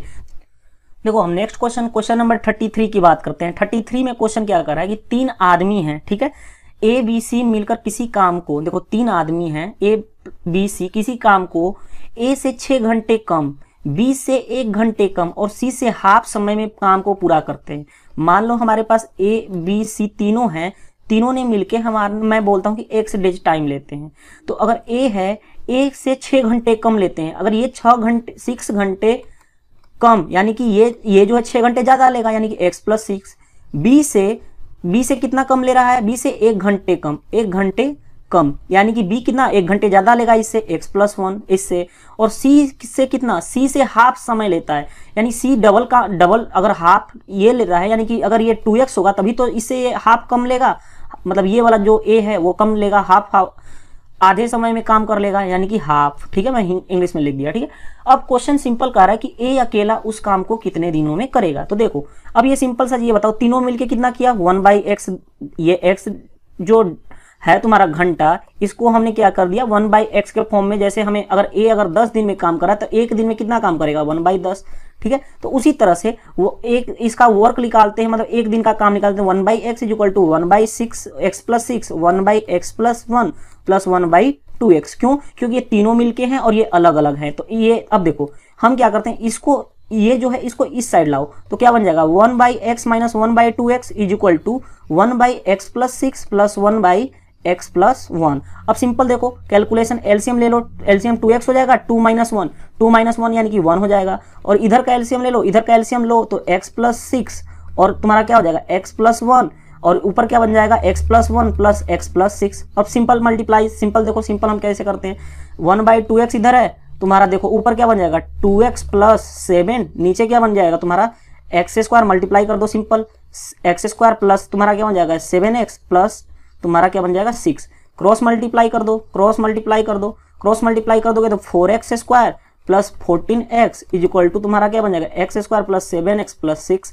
हम सिर्फ x निकाल दो, यहाँ से तुम्हारा इधर लेके आओगे तो -3x² प्लस देखो इधर जाएगा तुम्हारा 7x और -6 = 0। इसको ब्रेक कर दो। ब्रेक करने का भी तरीका क्या है, ये 6 और 3 है 18 को ऐसे ब्रेक करो दो पार्ट में कि इसका डिफरेंस क्या हो जाए 7, यानी कि 9 2 से ब्रेक कर देंगे, 9 - 2 यानी कि 7, 18 भी 9 × 2 होता है। तो देखो 3x² प्लस 9x - 2x -6 = 0। तो यहाँ से 3x ले लो तो x + 3 हो गया, -2 ले लो तो इधर इन दोनों में -2 ले लो तो x + 3 = 0। तो एक तो तुम्हारा आ गया x + 3 = 0, दूसरा क्या आ गया 3x - 2 = 0। तो x = -3 जो कि पॉसिबल नहीं है, दिन जो होगा कभी निगेटिव नहीं होगा, तो x क्या हो जाएगा तुम्हारा 2/3। अगर x 2/3 है तो तुमसे किसका पूछ रहा है, a अकेला उस काम को कितने दिनों में करेगा, a का कितना है, देखो a x + 6 है यानी x + 6 है यानी x मिल गया ना 2/3 प्लस 6 तुम्हारा कितना हो जाएगा 20/3 डेज लगेंगे x को। तो इस तरह से क्वेश्चंस को हम आसानी से कर लिए, इतना इजी वे में कर लिए कि आप समझ नहीं सकते। अब पता नहीं इसमें राकेश यादव ने किस तरह से कराए हैं, एक्चुअली उस लॉन्ग मेथड है, उससे मेरा सिंपल मेथड है और सिंपल थिंकिंग है। क्योंकि अगर देखो ये बाय ऑप्शन होता तो हम आसानी से x को ऐसे पुट करके भी निकाल सकते थे बाय ऑप्शन लेके।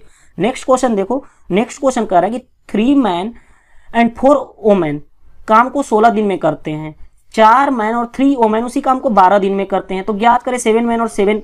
ये देखो मैं आपको एक चीज बता देता हूँ, इस तरह से क्वेश्चन को M1 D1 = M2 D2 पे अप्लाई करो, यानी कि मैन और डेज के इक्वल यानी कि टोटल वर्क इक्वल कर लो। क्योंकि हमें पता है कि टोटल वर्क यानी कि टोटल काम, टोटल जो हिंदी वाले हैं उनको भी समझ में आ जाएगा, टोटल काम = क्या होता है मैन × डेज, यानी कि आदमी और उसका जो डे लगेगा उसका मल्टीप्लाई करोगे टोटल वर्क मिल जाएगा। तो देखो कह रहा है कि 3 मैन है प्लस 4 क्या है वोमेन है, ठीक है। और ये कितने दिनों में कर रहे हैं 16 दिनों में कर रहे हैं। तो 4 मैन प्लस ठीक है 3 वोमेन, क्यों मैं इक्वल कर रहा हूं, क्योंकि उसी काम को कर रहे हैं कितने दिनों में 12 दिनों में कर रहे हैं। तो 4 से डिवाइड कर लो, 4 के 16 4 × 12, ठीक है। अब मल्टीप्लाई कर लो simple, 12 man plus 16 women = 12 man plus 9 women. ये कैंसिल हो गया तुम्हारा, देखो इधर आ गया, इधर कर लोगे तो 16 मतलब 16 - 9 वोमेन हो जाएगा = 0। तो वोमेन क्या हो जाएगा तुम्हारा किसी तरह 0 हो जाएगा, क्योंकि 0 समथिंग कुछ भी लिख लो, 7 क्योंकि 16 - 9 हो जाएगा 7 यानी कि 0। अगर वोमेन 0 है किसी एक में रख लो टोटल वर्क मिल जाएगा। देखो यहाँ पे रख लो, वोमेन को 0 कर लो, इस वाले पार्ट में हमने क्या किया, इस वाले पार्ट में हमने रख लिया।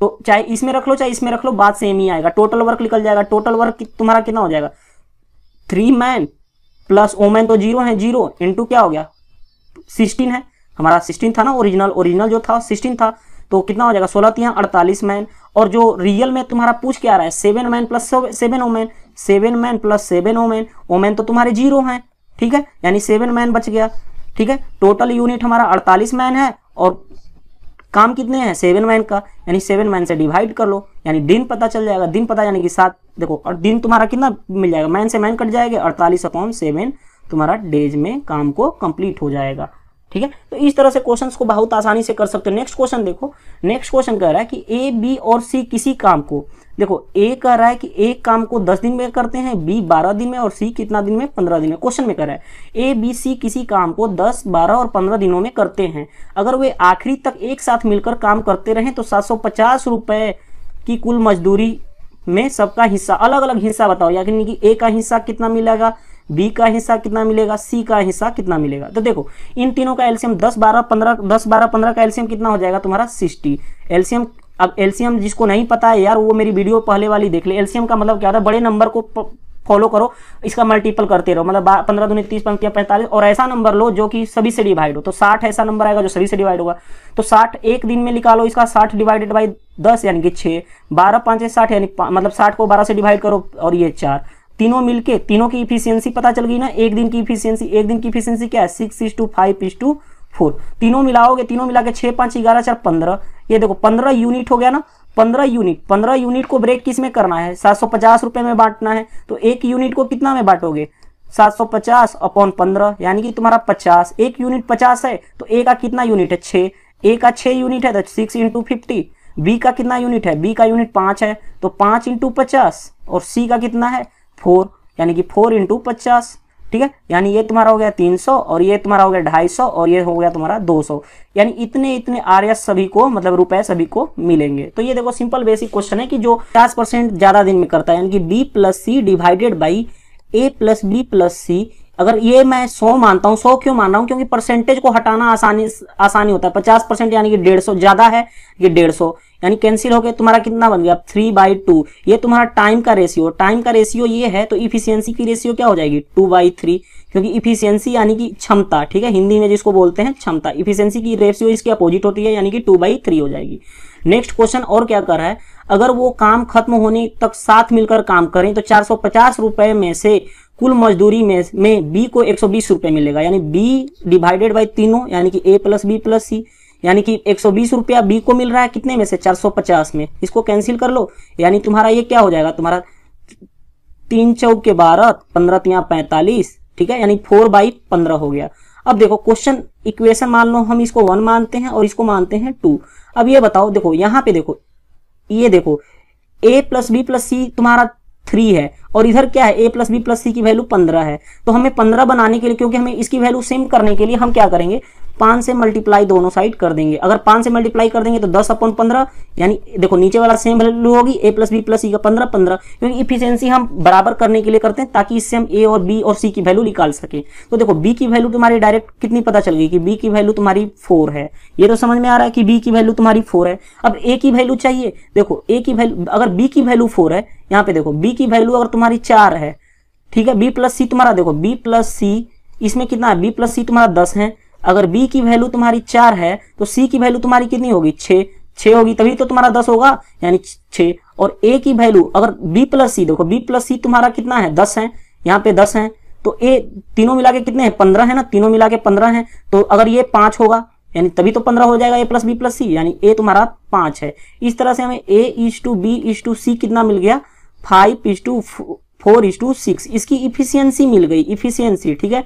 अब क्वेश्चन आगे कर रहा है, देखो क्वेश्चन कर रहा है कि तीनों मिलकर काम को कितने दिन में खत्म करेंगे कि a प्लस बी काम को करने में a प्लस बी प्लस सी से 8/3 डेज ज्यादा लेता है। जैसे देखो कर रहा है कि a प्लस बी, देखो a प्लस बी तुम्हारा, अगर a प्लस बी को ऐड करोगे, देखो इन दोनों को ऐड करोगे तो ये कितना हो जाएगा 9, ठीक है, और देखो 9, और दूसरा क्या है तुम्हारा a plus B plus C, a plus B plus सी है ना, a प्लस बी प्लस सी करोगे तो कितना हो जाएगा 5 4 9 6 15, ठीक है, यानी कि देखो a प्लस बी तुम्हारा 9 है और a प्लस बी प्लस सी तुम्हारा कितना है 15 है। इनका क्या है इफिशियंसी का ये रेशियो है, यानी कि 3 है और ये कितना है तुम्हारा 5 है। तो टाइम का रेशियो कितना हो जाएगा, टाइम का रेशियो 5:3। हमारे पास देखो ये पता चल गया ना कि टाइम का रेशियो कितना है 5:3, ठीक है। ये a प्लस बी है और इधर क्या है a प्लस बी प्लस सी, मैंने इसको डायरेक्ट उठा के यहाँ रख दिया, ठीक है। अब देखो यही तो दोनों के बीच का डिफरेंस है, डिफरेंस क्या है तुम्हारा 8/3, एक अगर ज्यादा लेगा तो दूसरा ऑलरेडी कम लेगा, यानी कि दोनों के बीच का डिफरेंस कितना है, देखो 2 पार्ट, 5 में से 3 गया, 2 पार्ट किसके इक्वल है 8/3, तो 1 पार्ट कितना हो जाएगा 2 चौके 8, यानी 1 पार्ट कितना हो गया 4/3। अगर 1 पार्ट हो गया, क्वेश्चन क्या कर रहा है, क्वेश्चन करेंगे तीनों मिलकर काम को कितने दिनों में करेंगे। यहाँ देखो टाइम 3 दिन लग रहा है, यानी 3 × 3 पार्ट, यानी कि एक पार्ट कितना 4/3, यानी तुम्हारा 4 दिन लगेगा, तीनों मिलके काम को कंप्लीट कर जाएंगे। नेक्स्ट क्वेश्चन देखते हैं। नेक्स्ट क्वेश्चन देखो, क्वेश्चन कर रहा है कि ए और बी किसी काम को क्रमशः 12 और 15 दिन में करते हैं। ए कर रहा है 12 दिन में, बी कर रहा है 15 दिन में, ठीक है। अब क्वेश्चन कर रहा है कि उन्होंने बारी बारी से एक एक दिन काम करना शुरू कर दिया, मतलब पहले ए कर रहा है फिर बी कर रहा है, लेकिन क्वेश्चन में भी कह रहा है कि और ए ने पहले दिन काम किया, यानी पहले ए किया फिर बी किया फिर ए किया बी किया, इस तरह से काम करते हैं, यानी कि अल्टरनेट काम कर रहे हैं। तो हम क्या करेंगे, दो ही टर्म है तो हम दो को ही एक पकड़ लेते हैं, इस तरह से हम पकड़ लेते हैं, यानी पहले दिन ए काम करेगा फिर बी करेगा फिर ए करेगा बी करेगा, ऐसे करते चले जाएंगे। तो हम एक साइकिल की बात करते हैं कि दो क्वांटिटी दिया हुआ है ए एंड बी, तो हम इसको पकड़ लेते हैं। अब कहता क्या है, ज्ञात करो कि कितने समय में 60% काम खत्म हो जाएगा। देखो तो टोटल काम हम टोटल वर्क निकाल लेते हैं, यानी टोटल काम हम निकाल लेते हैं। इन दोनों का एलसीएम कितना हो जाएगा 60 को 12 से डिवाइड करो, एक दिन का काम मिल जाएगा 60 डिवाइड 5, और एक दिन का ये कितना मिल जाएगा 4। देखो ये मिल गया तुम्हारा 5 और ये मिल गया 4, दोनों मिलके कितना करेंगे, दोनों मिलके 9 एक दिन में 9 काम करेंगे। कर रहा है, देखो टोटल काम कितना है, टोटल काम है 60, लेकिन क्वेश्चन क्या कर रहा है कि ज्ञात करो कितने समय में 60% काम खत्म हो जाएगा, यानी 60%, इस 60 का 60%, 60 का 60%, यानी देखो 60 इंटू 60 बाई 100, 1 0 से 1 0 1 0 से 1 0, यानी कि 36 काम हुए। 36 काम हुए और एक दिन में कितना काम हो रहा है 9, यानी कि तुम्हारा 4 बार तो कंप्लीट हो जाएगा, 4 डेज तो ये कंप्लीट हो जाएगा। लेकिन हमें कह रहा है कि टोटल काम कितने दिनों में खत्म होगा, ये दो, देखो पहला दिन हो रहा है और दूसरा दिन, एक चक्र में, मतलब इसको बोलते हैं साइकिल, एक साइकिल या हिंदी में बोल लो चक्र, एक चक्र में 2 दिन लग रहे हैं, तो 4 चक्र में टोटल 4 चक्र हो गए ना, 4 चक्र मतलब 4 टाइम्स में पूरा कंप्लीट हो गया, तो 4 और इंटू ये 2, क्योंकि ए और बी 2 ही दिन काम हुआ, मतलब 2, यानी कि तुम्हारा 8 डेज लगेगा, ठीक है। टोटल फाइनली आंसर तुम्हारा क्या होगा 8। इसको भी डेज मान सकते हो और डायरेक्ट मल्टीप्लाई कर सकते हो, यानी चक्र मान लो या कुछ भी, यानी 4 टाइम्स पूरी की पूरी कट गया तो उसको मान लो, तो यानी कि 2 से क्यों मल्टीप्लाई, अगर ए बी सी 3 होते अल्टरनेट पे, ए बी सी फिर ए बी सी ऐसे, मतलब अल्टरनेट जाता तो 3 से मल्टीप्लाई करते, एक चक्र उठाते यहाँ से सी भी उठा लेते, तो 3 से मल्टीप्लाई करते। 2 लेना है क्योंकि 1 डे फर्स्ट डे काम किया, दूसरा डे बी किया, फिर उस तरह से ए और बी करते चले जाएंगे, इसको बोलते हैं बारी बारी से काम करते चले जाएंगे। तो इतना दिन में 8 दिन में वो काम को 60% कंप्लीट कर जाएंगे। नेक्स्ट क्वेश्चन देखो, क्वेश्चन करें कि 3 आदमी ए बी सी क्रमशः 2 घंटे 4 घंटे और 3 घंटे में 12,000 पैन बनाते हैं। हमारे पास पैन कितना है 12,000। देखो ए कितने घंटे में 2 घंटे में बनाता है, बी कितने 4 घंटे में, सी कितने 3 घंटे में बनाता है, ठीक है। अब तो देखो 12,000 पेन है, अगर 2 घंटे में 12,000 बना रहा है तो 1 घंटे में हम 1 घंटे में निकालते हैं। 1 घंटे में कितना पेन बनाएगा तुम्हारा, देखो 1 घंटे में तुम्हारा पेन बनाएगा 6,000, ठीक है। ये कितना बनाएगा, डिवाइड कर लो 4 से तो 3,000, और ये कितना करेगा तुम्हारा 4,000, ठीक है। अब क्या कर रहा है, अगर वे हर बार आधे आधे समय के लिए काम करें, मतलब ए जो है हाफ टाइम के लिए काम करे, बी भी हाफ टाइम के लिए काम करे, सी भी क्या करे हाफ आवर्स के लिए भी काम करे। अब तीनों क्या करें हाफ आवर्स के लिए काम करें, तो तीनों साथ मिलकर काम भी ना करें, अगर ना करें पहले काम शुरू करें, मतलब पहले ए ने पहले काम करना शुरू किया, मतलब ए किया फिर बी किया फिर सी किया, ऐसे ए प्लस बी प्लस सी, तो कितने समय में इतना 18,500 पेन बन जाएंगे। अब देखो अगर ए 1 घंटे में, देखो अगर ए 1 घंटे में 6,000 पेन बना रहा है तो आधे घंटे में 3,000 बनाएगा, इसका हाफ। 1 घंटे में 6,000 बना रहा है तो आधा घंटा में, बी 1 घंटा में 3,000 बना रहा है तो आधे घंटे में कितना बनाएगा, ये 3,000 होगा, सॉरी ठीक है, ये 3,000 होगा, ठीक है, ये 3,000, क्योंकि 6,000 है तो 3,000 आधे घंटे में। अगर ये 1 घंटे में 3,000 बी बना रहा है तो 1 घंटे में कितना बनाएगा 1,500 बनाएगा, ये तो डिवाइड कर लो 2 से, ठीक है। अब सी है 4,000 बना रहा है 1 घंटे में, तो आधा घंटा में कितना बनाएगा 2,000 बनाएगा, ठीक है। अब तीनों को जोड़ो कितना हो गया 30 20, देखो 3 2 5 5 1 6 6500 पेन, 6500 पेन हो गया। 6500 पेन कितने घंटे में बना, देखो ये हाफ आवर इसका लगा, हाफ आवर इसका लगा, हाफ आवर इसका लगा, यानी कि हाफ 1 आवर और प्लस 1+1/2, यानी तुम्हारा 3/2 घंटा लगा, 3/2, देखो 3/2 आवर्स में तुम्हारा कितना पेन बना 6500 पेन बनता है, ठीक है, ठीक है। तो अब बताओ 3 आवर्स में कितना बनेगा, 3 आवर्स में इसको मल्टीप्लाई कर लो, 6500 ऊपर चला जाएगा यानी 2, यानी तुम्हारा कितना पेन बन जाएगा 0 0 5 दूनी 10 6 दूनी 12 13,000 पेन। देखो 3 घंटे में तुम्हारा 13,000 पेन बन गया। यहाँ पे देखो 3 घंटे में कितना पेन बना 13,000 पेन, ठीक है। अब फिर ए काम करेगा ना, ए करेगा, ए फिर हाफ आवर काम करेगा, देखो हाफ आवर करेगा, ए हाफ आवर करेगा तो तुम्हारा कितना पेन बनाएगा, देखो 3,000 पेन बनाएगा, ठीक है। फिर बी बनाएगा, बी हाफ आवर लेगा तो कितना पेन बनाएगा तुम्हारा, देखो 1,500 बनाएगा, ठीक है। अब देखो इनको जोड़ो 13 3 16 16 एक 17, 17 ये टोटल कितना हो गया 17,500। अब हमें इतना तो पैन बन गया। अब बताओ सी कितना पैन बनाना, सी एक हाफ आवर में 2000 बना रहा है ना, लेकिन अब हमें बनाना कितना पैन है, देखो बनाना कितना है 18,500 पैन बनाना, यानी कि सिर्फ 1000 पैन। अब 1000 पैन बनाएगा, 1000 कौन बनाएगा, सी बनाएगा। 1000 बनाएगा तो एक देखो हाफ आवर में 2000 बना रहा है, ठीक है, यानी कि 30 मिनट में देखो 30 मिनट में 2000 बना रहा है, तो 1000 बनाएगा तो और हाफ टाइम लगेगा, यानी कि तुम्हारा कितना पैन बनाएगा 15 मिनट में बना लेगा 1000। देखो 30 मिनट में यानी कि हाफ आवर में 30 मिनट में अगर वो बनाता है 2000 पैन, तो अगर तुमको 15 मिनट रुक जाओ, ठीक है, 15 मिनट इसका अगर हाफ करते हैं, अगर ये तुम्हारा हाफ होगा तो ये भी तुम्हारा हाफ होगा, यानी कि 1000 होगा, इसका हाफ हो जाएगा यानी 1000, तो हमारा टोटल 8500 पैन 18,500 पैन बन जाएगा। 18,500 पैन ये पैन हो गया। और कितना घंटा लगा, देखो 3 आवर ये, ठीक है, 1 आवर ये, 4 आवर और 15 मिनट, यानी कि 4 आवर 15 मिनट में तुम्हारा सभी पैन कंप्लीट हो जाएंगे। तो इस तरह से ये तुम्हारा हो गया आंसर। नेक्स्ट क्वेश्चन देखो, नेक्स्ट क्वेश्चन कह रहा है 39 क्वेश्चन कह रहा है कि ए और बी किसी काम को 24 और 30 दिन में करते हैं। देखो ए 24 दिन में कर रहा है, बी कितने दिनों में कर रहा है, 30 दिनों में कर रहा है, ठीक है। अब क्वेश्चन कर रहा है कि प्रतिदिन काम 10 घंटे और 2 शिफ्ट में होता है। 10 घंटा लग रहा है और 2 शिफ्ट में हो रहा है, 2 शिफ्ट में हो रहा है, ठीक है, ये समझ में आ रहा है।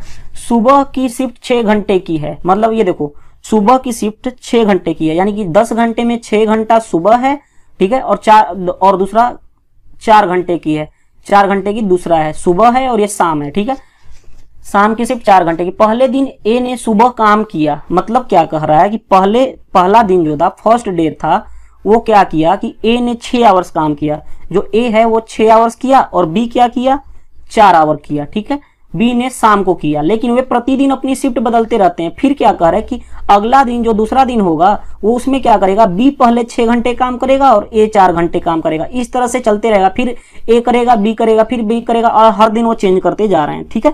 तो अब ये बताओ इनका हम क्या कर लेते हैं, टोटल वर्क निकाल लेते हैं।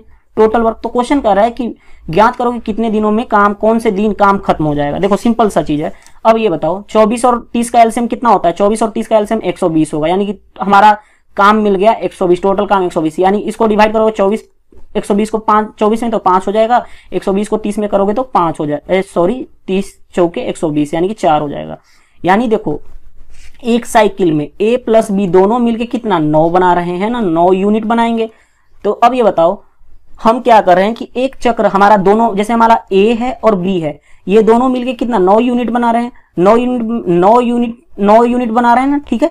उसमें देखो 9 यूनिट बना रहे हैं ना हमारा। देखो अगर देखो हमें काम को कंप्लीट कितना करना है 120 काम को, ठीक है, 9 यूनिट बना रहे हैं, तो देखो 120/9 कर लो।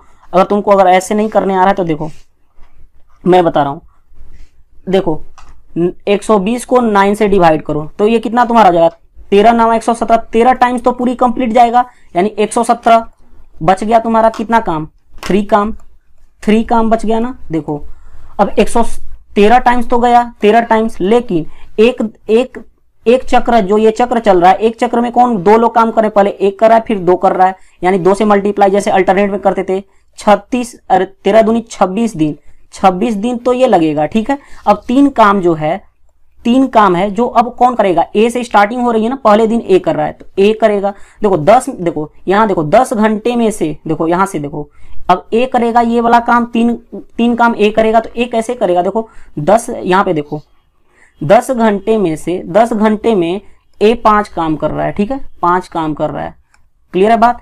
तो अब 3 काम कितने घंटों में करेगा, देखो 1 घंटे में, देखो एक काम को कितने घंटों में करेगा, हाफ आवर में करेगा, ठीक है। तो 3 काम को कितने घंटों में करेगा, देखो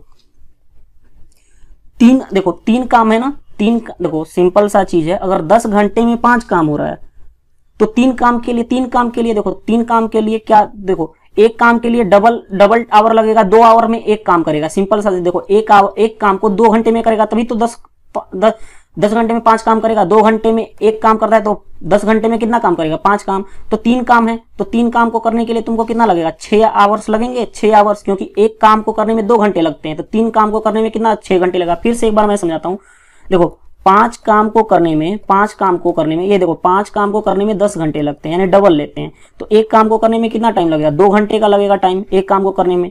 तो उसी तरह 3 काम है, 3 काम को करने में एक को कितना लगेगा, 6 आवर, यानी 26 दिन तो अलग से लग रहे हैं, 6 आवर एक्स्ट्रा एक काम को इसको कर लेगा 3 काम को, यानी तुम्हारा कितना घंटा लगेगा, 26 दिन 6 आवर्स लगेगा। और काम कौन से दिन कंप्लीट होगा, 26 दिन तो कंप्लीट हो चुका है, यानी 27वें दिन कंप्लीट होगा। अगर टोटल टाइम पूछता तो 26 आवर 6 दिन लगता। नेक्स्ट क्वेश्चन देखो, नेक्स्ट क्वेश्चन कर रहा है कि ए, बी और सी 100 पेन का ऑर्डर तैयार करते हैं। ए, बी, सी तीनों ने मिलकर 100 पेन का ऑर्डर तैयार किया।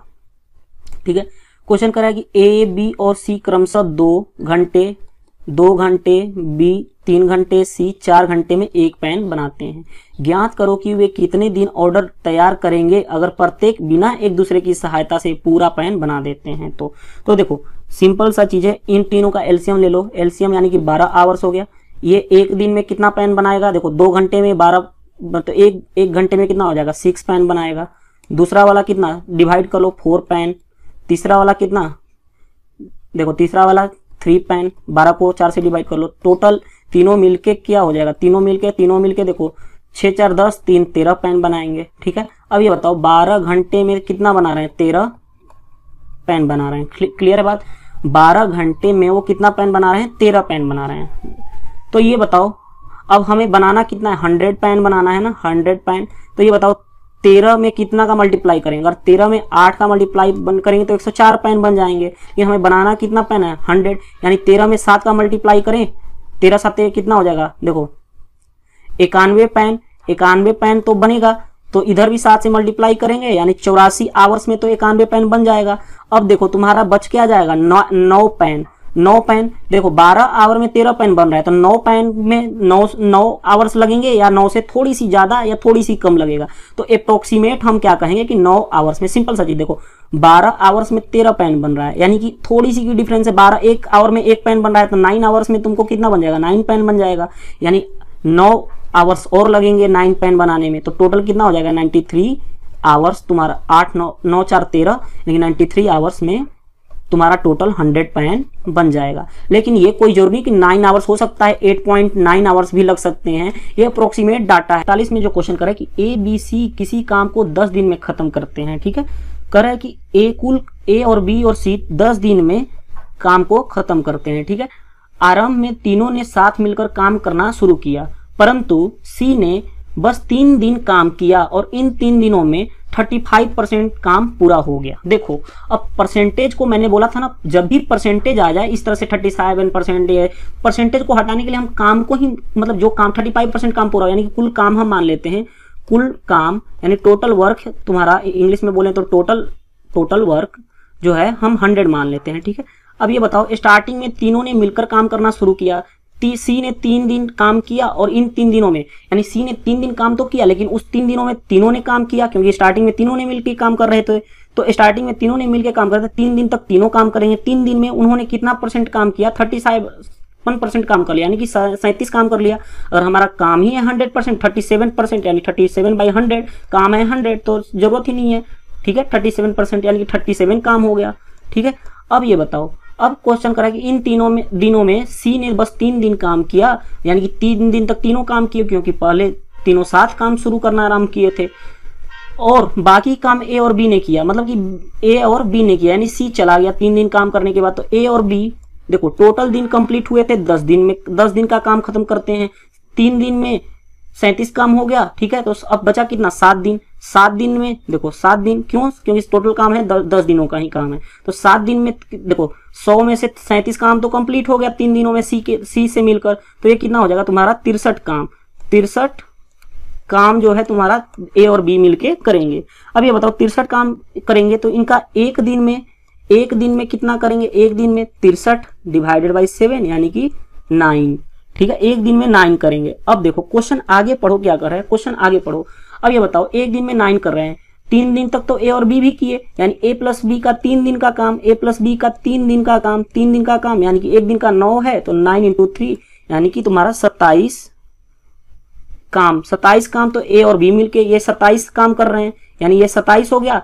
तो 37 है, यानी सी तुम्हारा कितना दिन करेगा 10। 10 काम करेगा 3 दिन में, तो एक दिन में कितना काम करेगा 10/3। किसका मिल गया, सी का मिल गया, सी का एक दिन का काम मिल गया। अब देखो क्वेश्चन कर रहा है कि आगे भी पढ़ो कि वे ज्ञात करो कि वे अलग अलग काम को कितने दिनों में खत्म करेंगे। ए बी सी तीनों का अलग अलग दिन में कितने खत्म करेंगे। 5 दिन का काम और बी का 4 दिन का काम समान हो, यानी कि 5A = 4B। ठीक है, यानी कि A/B = क्या हो गया 4/5।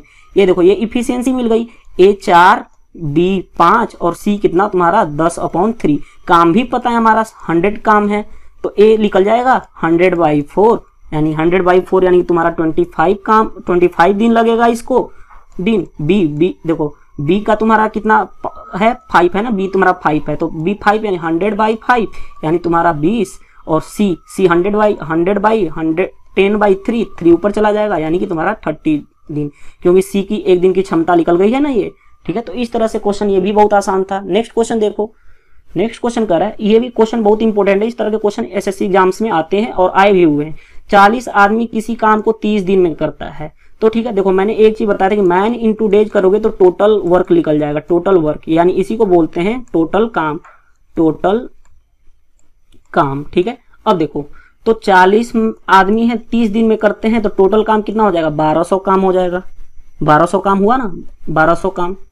आगे कह रहा है कि वे साथ मिलकर काम करना शुरू करते हैं और प्रत्येक 10 दिन बाद 5 आदमी काम छोड़कर चले जाते हैं। तो देखो ये बताओ प्रत्येक 10 दिन ना, यानी कि 10 दिन तक तो पहले तो 40 आदमी काम करेंगे, यानी कि 400 काम तो करेंगे ही करेंगे। ठीक है, 400 काम तो करेंगे ही 40 आदमी। अब क्या कर रहा है कि प्रत्येक 10 दिन बाद, अब 10 दिन बाद 5 आदमी क्या करके छोड़कर चले गए, यानी 5 आदमी छोड़ गए, यानी पहले 40 थे अब कितने हो जाएगा 35। ये भी 10 दिन तक काम करेंगे, 350 काम करेंगे। फिर 10 दिन पे छोड़ के चले गए, यानी कि कितने हो जाएंगे 30 × 10 कितना हो जाएगा 300। ठीक है, अब देखो इन तीनों को जोड़ो, पहले जोड़ लिया करो क्योंकि इस काम से तो ज्यादा नहीं हो, क्योंकि ये सभी की क्षमता है कि इतना ही काम कर सकते हैं। तो 4 3 7 और 3 10 1050 काम तो कंप्लीट हो गए इतने दिनों में। ठीक है, 1050 काम हो गए। अब कितना तुम्हारा लेफ्ट कितना बच गया 150 काम, क्योंकि अगर हम 25 × 10 लिखते हैं, देखो अब 25 × 10 लिखते हैं तो 250 काम हो जाएगा। 250 हो जाएगा तो कभी होगा ही नहीं 1250 से ज्यादा हो जाएगा, इसलिए हम इसको निगलेक्ट करेंगे। अब बताओ 25, अब नेक्स्ट क्या रहेगा 25 आदमी, ये 150 काम कौन करेगा 25 आदमी ही करेंगे, तो यानी कि तुम्हारा 60।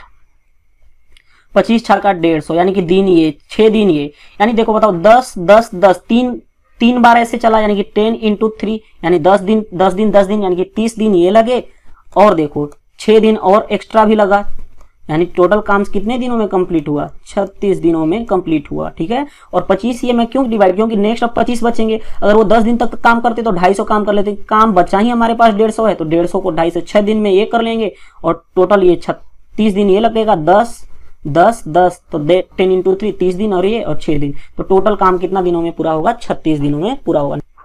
देखो क्वेश्चन कह रहा है 60 आदमी किसी काम को 40 दिन में करते हैं, तो 60 × 40 तुम्हारा कितना हो गया टोटल काम हो गया 2400 काम हो गया। ठीक है, 2400 काम हो गया, टोटल काम हो गया, टोटल काम, टोटल वर्क बोलो। ठीक है, अब कह रहा है कि वे साथ मिलकर काम करना शुरू करते हैं, परंतु प्रत्येक 10 दिन बाद 5 आदमी चले गए, यानी कि देखो पहले 60 आदमी थे वो 10 दिन तो काम करेंगे ही करेंगे, यानी 600 काम हो गया। ठीक है, अब क्या कर रहा है कि 10 दिन के बाद कितने आदमी चले गए 5 आदमी, यानी बच गए कितने 55 आदमी, वो भी 10 दिन तक काम करेंगे 550। फिर अब कितने, फिर 5 आदमी छोड़ के चले गए, 5 आदमी छोड़ के चले गए तो 50 आदमी 10 दिन तक काम करेंगे तो 500। फिर आपको कितना, फिर देखो फिर तुम्हारे 45 आदमी रह गए, क्योंकि हर 5 आदमी क्या कर रहे हैं छोड़ के जा रहे हैं। ठीक है, 10 दिन पे, तो 45 × 10 कितना हो गया 450। जोड़ लिया करो पहले ही, तो ये देखो जोड़ो 6 5 11 11 5 16 16 4 20 2100 यानी 2400 टोटल काम था 2100, यानी तुम्हारा कितना 300 काम लेफ्ट रह गया बच गया। अब 300 काम इसलिए मैं पहले जोड़ ले रहा हूं कि अगर मैं 40 × 10 करता, अगर देखो मान लो मैं 40 × 10 करता तो 400 हो जाता, और 2100 400 2500 हो जाता, काम से ही ज्यादा हो जाता, काम तो 2400 ही है। तो ये 40 आदमी रह गए, अब ये कितने काम को करेंगे सिर्फ 300 बचे हुए काम को ही करेंगे 40 आदमी। तो इस तरह से कर लो, यानी तुम्हारा 15/2 यानी कि तुम्हारा 7.5 आवर्स लगेगा। और टोटल देखो 10 10 10 10 10 10 दिन यानी कि 10 4 टाइम्स यानी कि 40 दिन ये लगा, और तुम्हारा 7 0.5 दिन ये लगा, यानी 7.5 दिन, इसको ऐसे भी लिख सकते हो 7 से 1/2 डेज, तो यानी तुम्हारा 47 दिन, 47 दिन तुम्हारा टाइम लग जाएगा 2400 काम को करने के लिए। तो नेक्स्ट क्वेश्चन देखो, नेक्स्ट क्वेश्चन भी बहुत ही अच्छा इंपॉर्टेंट क्वेश्चन है। क्वेश्चन कर रहा है कि 33 मैन किसी आदमी को 30 दिन, किसी काम को 30 दिन में करते हैं। 33 आदमी है, किसी काम को 30 दिन में कर लेते हैं, ठीक है। अब अगर 44, यहाँ पे 44 है, ठीक है, 4 अगर 44 आदमी ने साथ मिलकर काम करना शुरू किया, प्रत्येक दिन एक आदमी काम छोड़कर चला जाता है। देखो पहले 44 आदमी था, हर एक दिन आपको एक एक आदमी छोड़ के चला जाता है, तो अब कितना 43 रह गया, अब कितना 42 रह गया, अब कितना 41 रह गया। ऐसे ही कब तक जाएगा कि जब तक काम खत्म होने से कम कितने दिन लगेंगे, मतलब पूरा काम खत्म हो जाए। अब ये बताओ 33 मैन थे, ठीक है, 33 मैन थे, 30 दिन में 20 दिन में किसी काम को करते थे, यानी तितली के 9 तितली के 33 99 990 काम होगा, ठीक है। अब ये बताओ इसको हम कैसे मैनेज करें, तो मैं आपको एक चीज बता दूं, ये टर्म बनता है एपी की। जैसे अगर तुम्हारा ए प्लस डी, ए प्लस 2d, ऐसे मतलब डिफरेंस देखो, a प्लस 3d मतलब एक का डिफरेंस है ना, मतलब d का डिफरेंस है, तो इसके लिए सम का फार्मूला क्या होता है, सम का होता है n/2 2a plus n-1 into D, ठीक है। अब ये बता दो, और n क्या होता है, n होता है तुम्हारा नंबर ऑफ टर्म, ठीक है। a जो होता है, ये a होता है इनिशियल वैल्यू, ठीक है।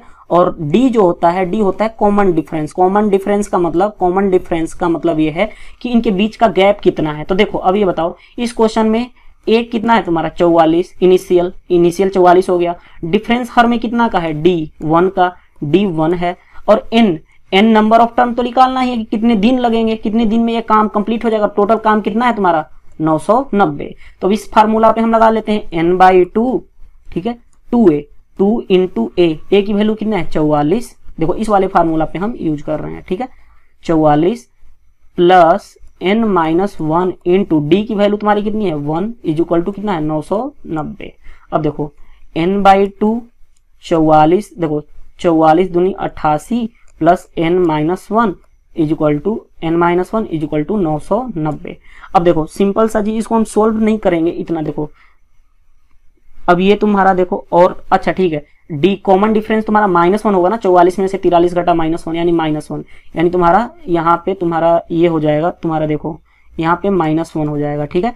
अब देखो n/2 तो तुम्हारा माइनस ये तुम्हारा प्लस हो जाएगा, यानी तुम्हारा बन जाएगा 89, 88 एक 89, यहाँ पे देखो 89 सिंपल मल्टीप्लाई करोगे 89 माइनस n हो जाएगा तुम्हारा 990। अब देखो 990, अब यहाँ पे n की वैल्यू डायरेक्ट पुट कर लो यार, क्योंकि इतना कंफ्यूजन हो जाएगा। जैसे देखो n 89 minus n is equal to 990 into 2, यानी तुम्हारा कितना हो जाएगा 9 दूनी 18, 9 दूनी 18 1980। तो n की ऐसी वैल्यू रखो, बाई ऑप्शन जा सकते हो, बाई ऑप्शन अगर तुम्हारे पास एग्जाम में ऑप्शन रहेगा, नहीं तो सोल्व कर लो, कोऑर्डिनेटिव इक्वेशन बनाने की जरूरत नहीं है, एग्जाम में ऐसे ही सोल्व करते हैं। n की वैल्यू रख लो, अगर n की वैल्यू तुम रखोगे 44, तो 44 इंटू ये तुम्हारा कितना हो जाएगा 89 माइनस 44, यानी तुम्हारा हो जाएगा 44 इंटू तुम्हारा हो जाएगा ये 45, और इसको मल्टीप्लाई करोगे 44 इंटू 45। देखो अगर ये तुम्हारा 44 हो, अगर 44 रखते हो तो 44 इंटू 45, 44 इंटू 45 तुम्हारा कितना हो जाएगा 1980 के इक्वल हो जाएगा, कि यानी कि n तुम्हारा 44 हो जाएगा, यानी 44 डेज में तुम्हारा पूरा का पूरा काम कंप्लीट हो जाएगा। तो इस तरह से भी तुम बना सकते हो, ठीक है। अगर कुछ नहीं आ रहा है तो 44 में 45 का मल्टीप्लाई कर लो यार, ये तुम्हारा 1980 आ जाएगा। किसी को अगर डाउट है तो वो कर सकता है, ठीक है। नेक्स्ट क्वेश्चन देखो, कुछ आदमी के समूह में से किसी काम को 4 दिन में करने का निर्णय लिया, ठीक है। कुछ आदमी के समूह में से किसी काम को 4 दिन में, मान लो कि हम मानते हैं m आदमी हैं और उसमें 4 दिन लगा, यानी टोटल काम कितना हो जाएगा 4m, यानी काम तुम्हारा कितना हो गया 4m। परंतु 20 आदमी प्रतिदिन काम छोड़कर चले जाते हैं। पहले m आदमी थे, अब m-20 हो गए, ठीक है। इस तरह से तुम्हारे छोड़ के चले जाते हैं। अब नेक्स्ट हो जाता है m-40, क्योंकि 20 पहले छोड़ गए फिर 20 छोड़ेंगे, ठीक है। तो इस तरह से हमारा अब क्वेश्चन कर रहा है कि और 7वें दिन आखिर में पूरा होता है, 7वें दिन पूरा होता है, ठीक है। अब देखो यानी कि n की वैल्यू भी 7 दे दी गई है, ठीक है। अब देखो तो हम फार्मूला भी पढ़े थे ना, n/2 2a plus n-1 into D is equal to तुम्हारा क्या, अब कितना काम है 4m, ठीक है। जो काम होता है वही तो टोटल काम 4m है। अब n/2 7वें दिन, n की वैल्यू भी दी हुई है 7/2, 2 इंटू ए, एम के ए क्या होता है इनिशियल क्या था m plus n-1, n-1 7-1, n की वैल्यू 7 है, 7-1 6 इंटू डी तुम्हारा ये देखो डी तुम्हारा इसमें से इसमें घटाओगे तुम्हारा कितना बन जाएगा -20। देखो अगर a और a प्लस डी है और इस तरह से a प्लस 2d ये AP में होता है, यानी कि कॉमन डिफरेंस क्या होता है d बढ़ रहा है लेकिन इधर घट रहा है, तो यानी कि -20 हो जाएगा, d की वैल्यू -20 हो गया। अगर नहीं किसी को समझ में आता है m-20 इसमें से इसको घटा लो -m, यानी तुम्हारा कितना बन जाएगा m कैंसिल हो जाएगा, यानी कि -20 तुम्हारा डिफरेंस आ जाएगा। तो अब देखो यहाँ पे रखो और तुम्हारा क्या है 4m, 7/2 यानी कि 2m माइनस 20 छक्का कितना हो जाएगा 120, 20 छक्का 120 इज इक्वल टू तुम्हारा क्या बन जाएगा 4m। ठीक है, अब इसको सोल्व कर लो। देखो 2 अंदर से कटा लो तो 7m माइनस 60 छक्के ये देखो ये कैंसिल हो जाएगा 2 से, और इधर कितना चला जाएगा 7 छक्के 720 इज इक्वल टू 4m, इधर ले आओगे 3m इज इक्वल टू 420, तो m तुम्हारा कितना मिल जाएगा 14×3 = 42, 140 आदमी। 46 क्वेश्चन नंबर 46 ये कर रहा है, क्वेश्चन नंबर 46 ये कर रहा है। देखो क्वेश्चन नंबर 46, 3 आदमी को 80 बर्गर बनाने हैं। जैसे 3 आदमी हैं उनको कितना बनाना है बर्गर 80 बर्गर बनाने हैं। ठीक है, वे साथ मिलकर 1 मिनट में 20 बर्गर बनाते हैं। मतलब कि अगर वो तीनों मिल के बनाए burger A plus B plus C तीनों मिल के बनाए बर्गर, तो 1 मिनट में कितने बनाते हैं बर्गर 20 बनाते हैं। ठीक है, 1 मिनट में 20 बनाते हैं। पहले आदमी ने अकेले काम करना शुरू किया और 3 मिनट से ज़्यादा काम कर 20 बर्गर बनाए। मतलब पहले आदमी ने अकेला काम करना शुरू किया और 3 मिनट से ज़्यादा काम करके उसने, जैसे मान लो कि A है तो ये क्या लिया 3 + x, 3 मिनट से ज़्यादा टाइम लिया और मिनट लिया और कितना बर्गर बना लिया 20 बर्गर बना लिया। ठीक है, 20 बर्गर बना लिया। तो इसकी क्षमता और B तो ठीक है ये हो गया। तो A की क्षमता, A की इफिशियंसी या क्षमता लिख लो, इफिशियंसी को ही क्षमता बोलते हैं। तो A की क्षमता कितनी हो जाएगी 20 बर्गर, और कितने टाइम में बना रहा है 3 + x, तो 20/3 + x। जैसे हम नहीं बोलते कि अगर ये 10 दिन में करता है तो एक काम कितने दिनों में करेगा, एक दिन में कितना काम करेगा 1/10। तो सेम उसी तरह इफिशियंसी निकाल लेते हैं यानी उसका। ठीक है, अब देखो नेक्स्ट क्वेश्चन कह रहा है कि बाकी काम दूसरे और तीसरे आदमी ने पूरा किया। ठीक है, जो बाकी का काम है अब A कर लिया तो B और C हमने बाकी का काम B + C ने किया। अब देखो ये इतना मिनट लगाता है। ठीक है, और काम पूरा खत्म होने में 8 मिनट लगे। देखो टोटल 8 मिनट लगे।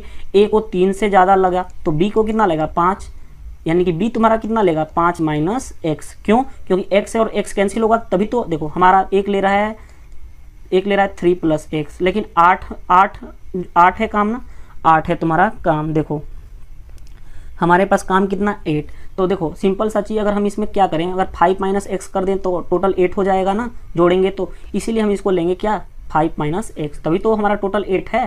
ठीक है, तो B + C बचा 5 - x मिनट लेंगे और 20 बर्गर तो बन गया, A ने बना दिया। तो कितना बर्गर बनाना पड़ेगा 60, यानी कि B + C की क्षमता B + C की क्षमता कितना हो जाएगी 60 / 5 - x, 60 / 5 - x। B की क्षमता मिल गई। ठीक है, B की भी क्षमता मिल गई 60 / -x। और टोटल बर्गर कितना बनाना है तीनों मिलके 20 1 मिनट में, तो यानी कि 20 / 3 + x ये A की क्षमता हो गई। और B + C यहाँ पे दिया हुआ है 60 / 5 - x, और बर्गर कितना बना रहे हैं तुम्हारे 20 बना रहे हैं बर्गर।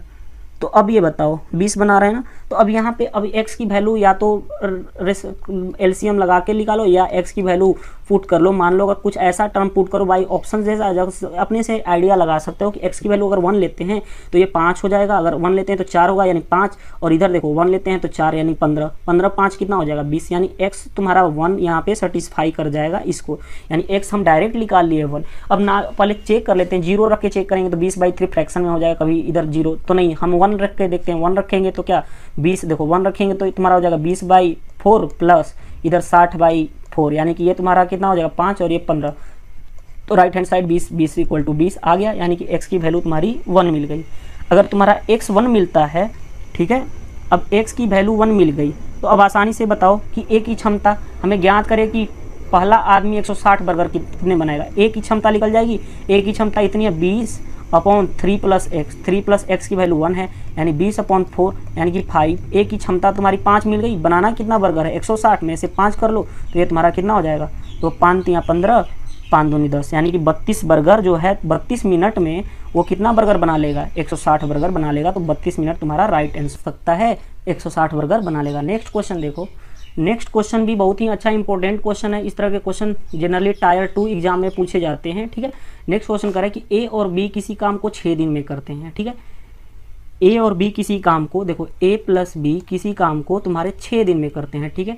ए प्लस बी उसी काम को बी प्लस सी से करने में, ए प्लस बी उसी काम को करने में बी प्लस सी से 2.5 दिन कम लेता है। यानी इन दोनों के बीच का डिफरेंस कितना है, 2.5 दिन। मतलब सिंपल सा चीज, एक लॉजिक बताता हूँ। जैसे मान लो राम और श्याम 2 पर्सन है।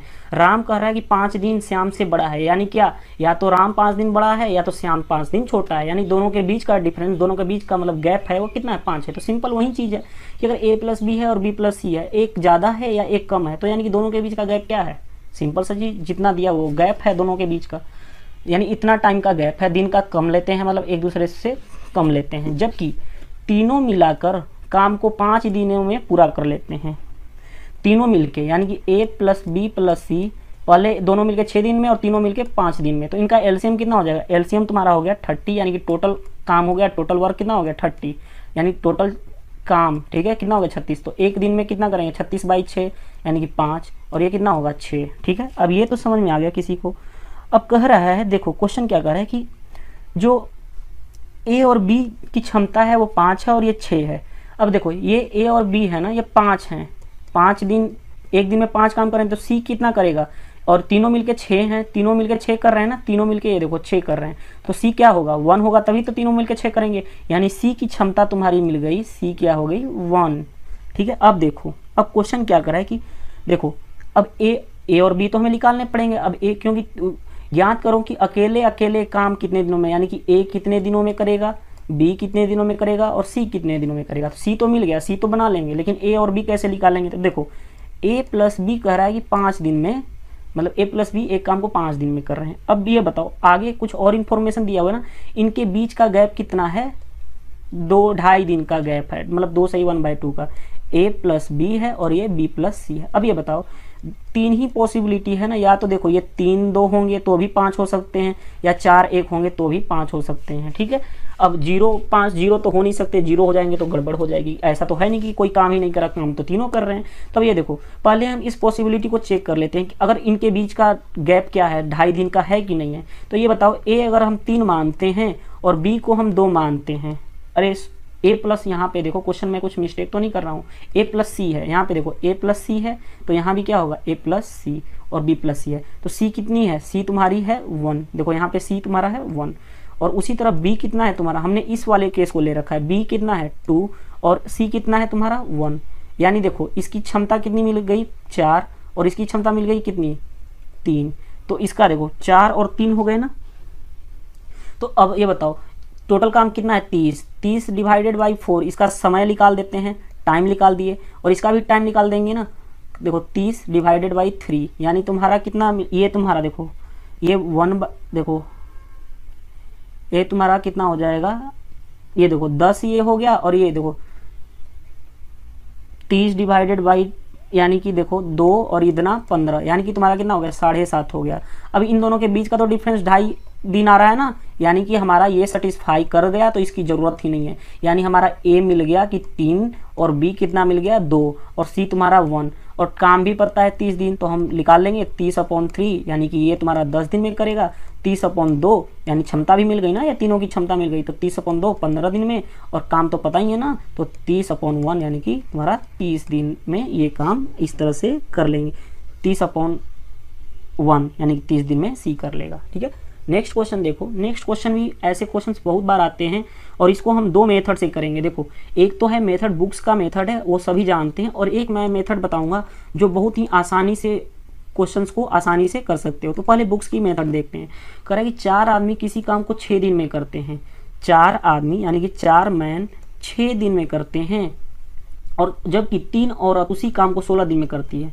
3 औरत उसी काम को 16 दिन में करती है। तो ज्ञात करें 1 आदमी और 2 औरत मिलके कितने दिनों में करेंगे, यानी कि 1 मैन प्लस 2 वोमेन मिलके कितने दिनों में करेंगे। देखो तो इस तरह से 24 मैन इज इक्वल टू क्या हो गया तुम्हारा 18 वोमेन, ठीक है। 24 man is equal to 18 women.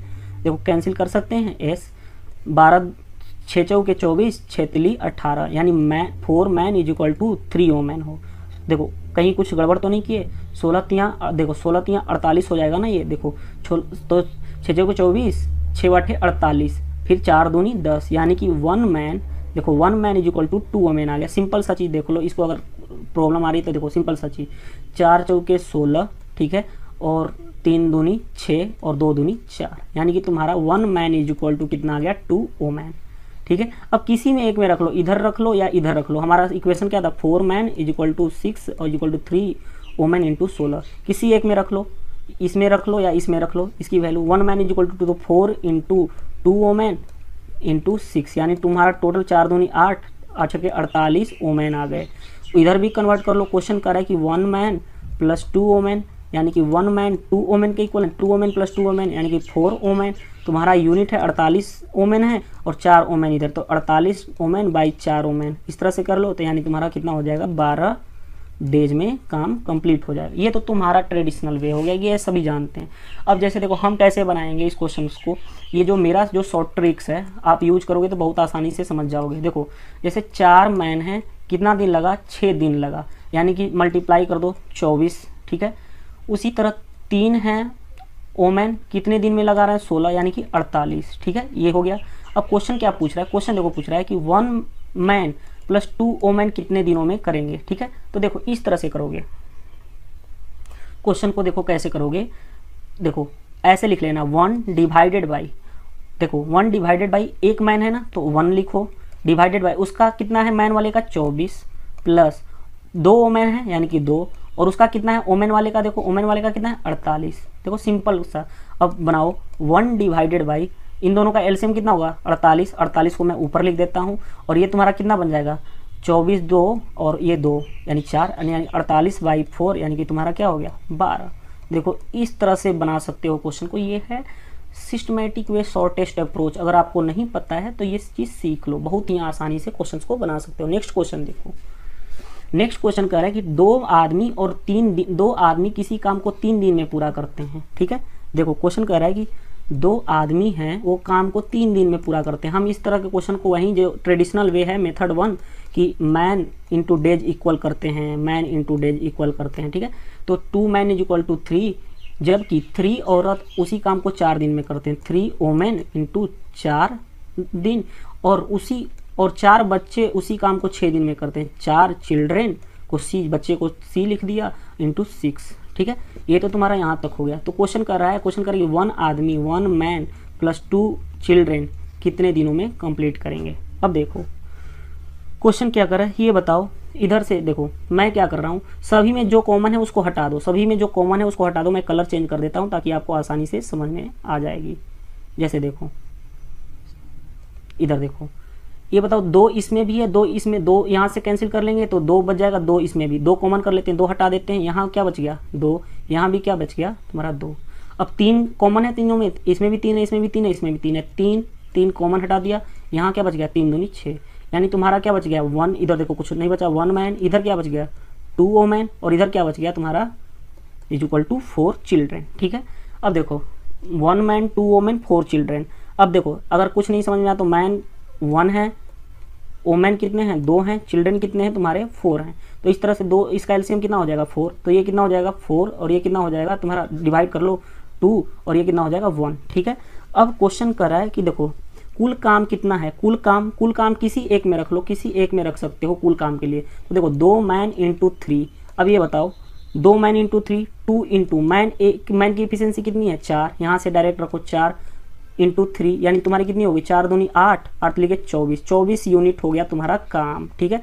अब पूछ क्या रहा है कि 1 मैन प्लस 2 चिल्ड्रेन कितने दिनों में करेंगे। तो 1 मैन देखो 1 मैन की 4 है यानी कि 4 प्लस 2 चिल्ड्रेन, 2 इंटू चिल्ड्रेन की इफिशियंसी कितनी है 1, यहाँ से ले लो, यानी तुम्हारे चिल्ड्रेन कितने हो गए, तुम्हारे ये 6 यूनिट हो गया। अब इसको डिवाइड कर लो, 24 डिवाइडेड बाई 6 यानी कि 4 दिन लगेंगे, तो ये काम कंप्लीट हो जाएगा। मेथड 2 देखो, मेथड 2 मैं अपना मेथड बताता हूँ, ये भी मेथड आसान था। और देखो मेथड 2 किस तरह से करोगे। मेथड 2 कर रहा है कि 2 आदमी हैं 2 मैन है, कितने दिन लेते हैं 3, यानी मल्टीप्लाई कर दो 6, ठीक है। उसी तरह तुम्हारा 3 औरत हैं, 3 औरत है, 4 दिन लेते हैं तो इनको मल्टीप्लाई कर दो 12, ठीक है। उसी तरह 4 चिल्ड्रेन हैं, कितने दिन लेते हैं, 6 दिन लेते हैं, मल्टीप्लाई कर दो 24, ठीक है।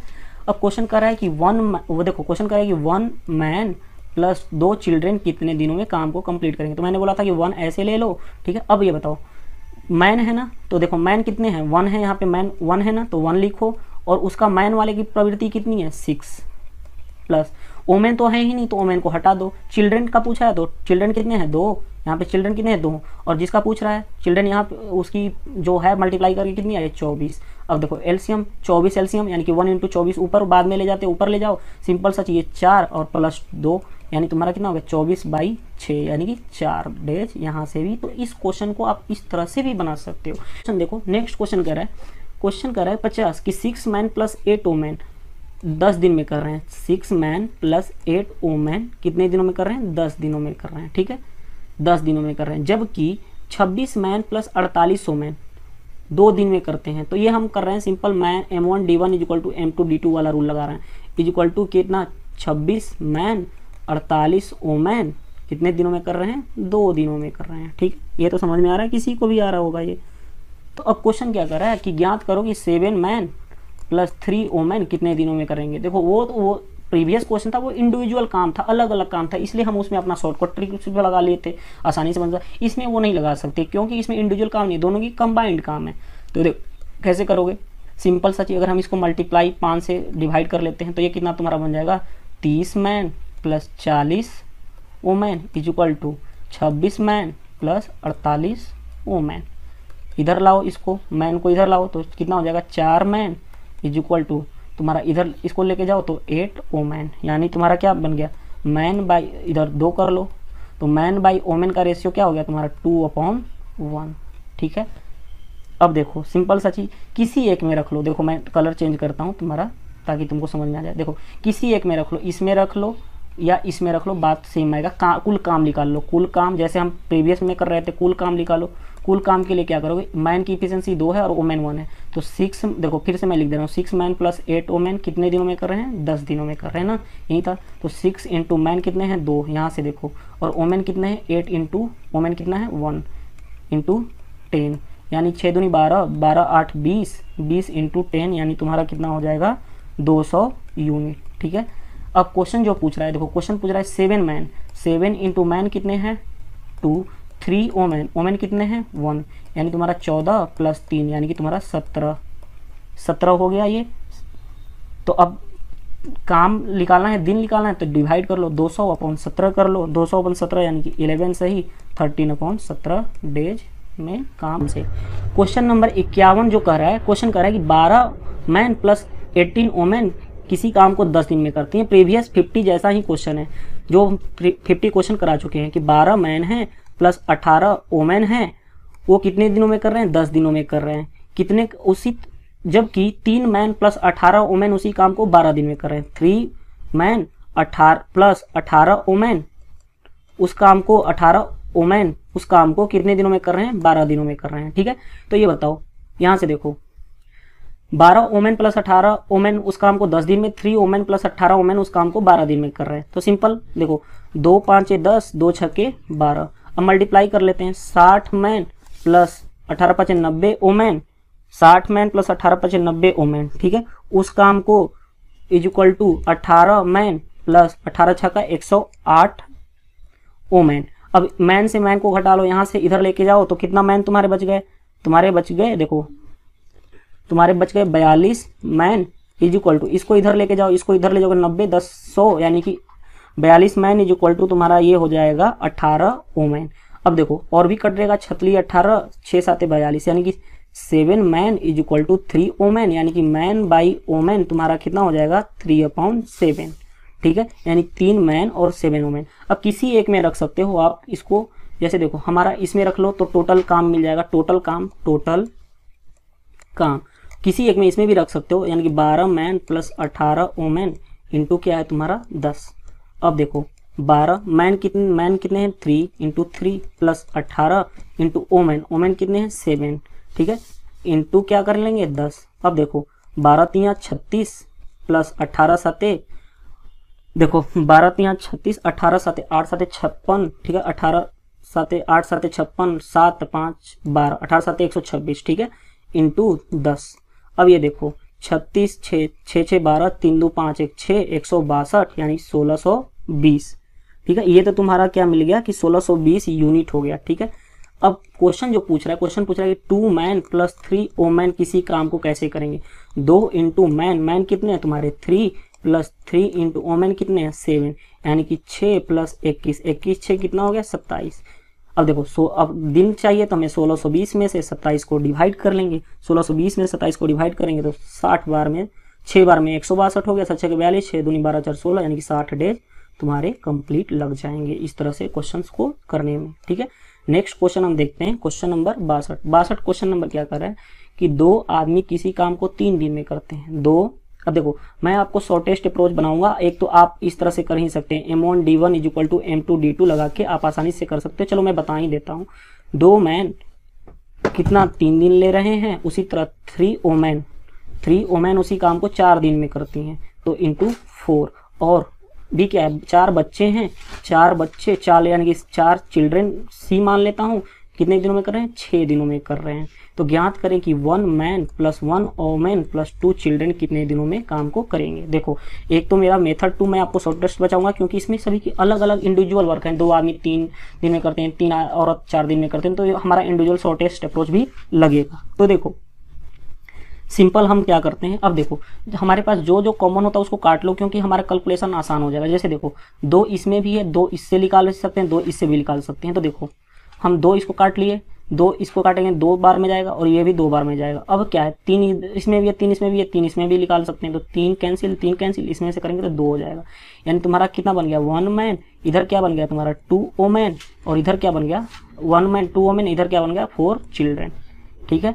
अब देखो हमारा मैन कितने हैं 1, ओमैन कितने हैं 2, चिल्ड्रेन कितने हैं 4, तो इनका एलसीएम टोटल काम निकाल दूं, टोटल काम कितना हो जाएगा तुम्हारा 4, और ये कितना हो जाएगा एक दिन में 4, डिवाइड कर लो 2, डिवाइड कर लो 1, ठीक है। इफिशियंसी सभी की मिल गई, मैन 4 करता है 2 और सी।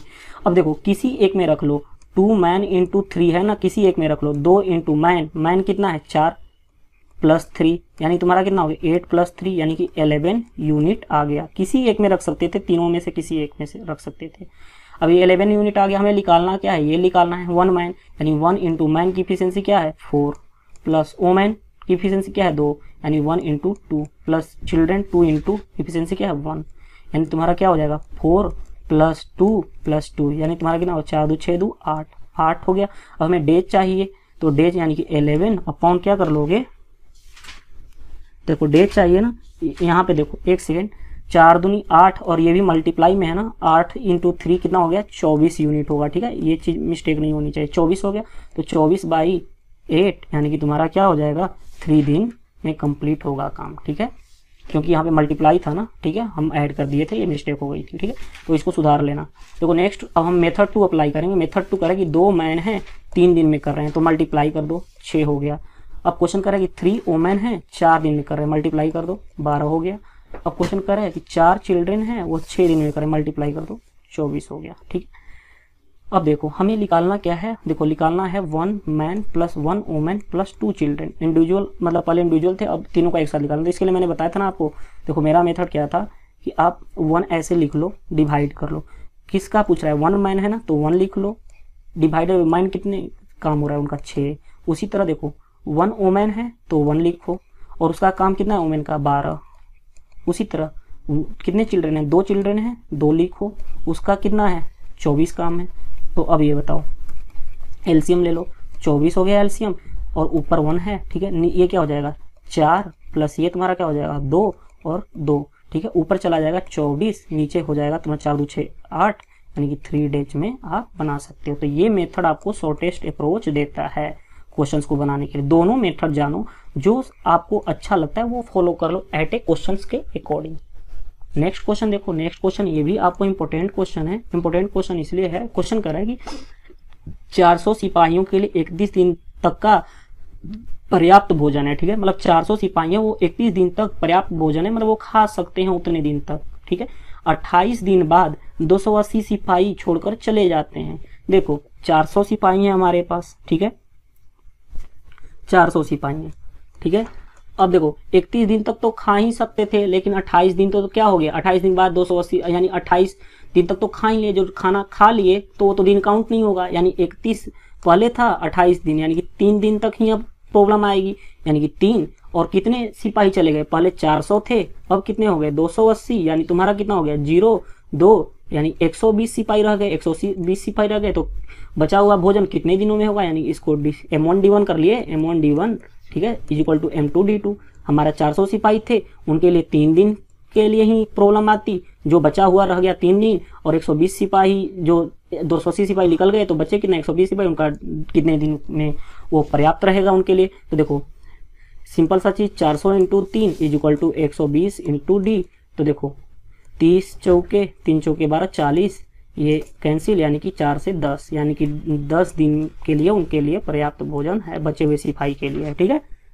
नेक्स्ट क्वेश्चन देखो, नेक्स्ट क्वेश्चन भी बहुत ही इंपॉर्टेंट क्वेश्चन है। क्वेश्चन करेंगे 1600 सिपाहियों के लिए 50 दिन का पर्याप्त भोजन है, ठीक है। देखो 1600 सिपाही है ना, 1600 सिपाही हैं, ठीक है। पर्याप्त भोजन कितने दिनों के लिए, 50 दिनों के लिए, ठीक है। प्रत्येक दिन 900 ग्राम खाते हैं, प्रत्येक दिन, यानी कि 900 ग्राम प्रत्येक दिन कर रहा है, इसलिए हम मल्टीप्लाई कर रहे हैं, ठीक है। अब देखो लेकिन 40 दिन बाद, यानी कि देखो 50 दिन था, 40 दिन बाद क्या करें 400 सिपाही छोड़ गए, यानी कि 10 दिन तक ही प्रॉब्लम, 40 दिन तक तो सभी को कोई दिक्कत नहीं थी, 10 दिन ही प्रॉब्लम आई, यानी बचा हुआ 10 दिन, ठीक है। अब 400 जो पहले 1600 थे अब 400 रह गए, छोड़ के भाग गए, 400 सिपाही कैंप छोड़ दिए, ठीक है, यानी चले गए, यानी कि 1200 रह गए, ठीक है, यानी 1200 रह गए। और वो क्या कर रहा है कि बचा हुआ कितना टाइम दिन लेंगे, ये 10 था, दिन को डी मान लो, और कितना 1000 ग्राम खाते हैं प्रतिदिन, वे प्रतिदिन है तो मल्टीप्लाई करते हैं तो डिवाइड करते हैं, ठीक है, प्रतिदिन। तो अब देखो सिंपल सा चीज देखो, 2 जीरो से 2 जीरो कैंसिल, ठीक है, 1 जीरो 2 जीरो से इधर 2 जीरो इधर भी कैंसिल, और 1 जीरो से ये वाला कैंसिल हो गया। इधर देखो 16 into 9 is equal to 12 into D, तो 4 3 12 चौके 16, ठीक है, तितली के 9, यानी कि डी इज इक्वल टू क्या हो गया 12 दिन तुम्हारा लग जाएगा उसको खाने में।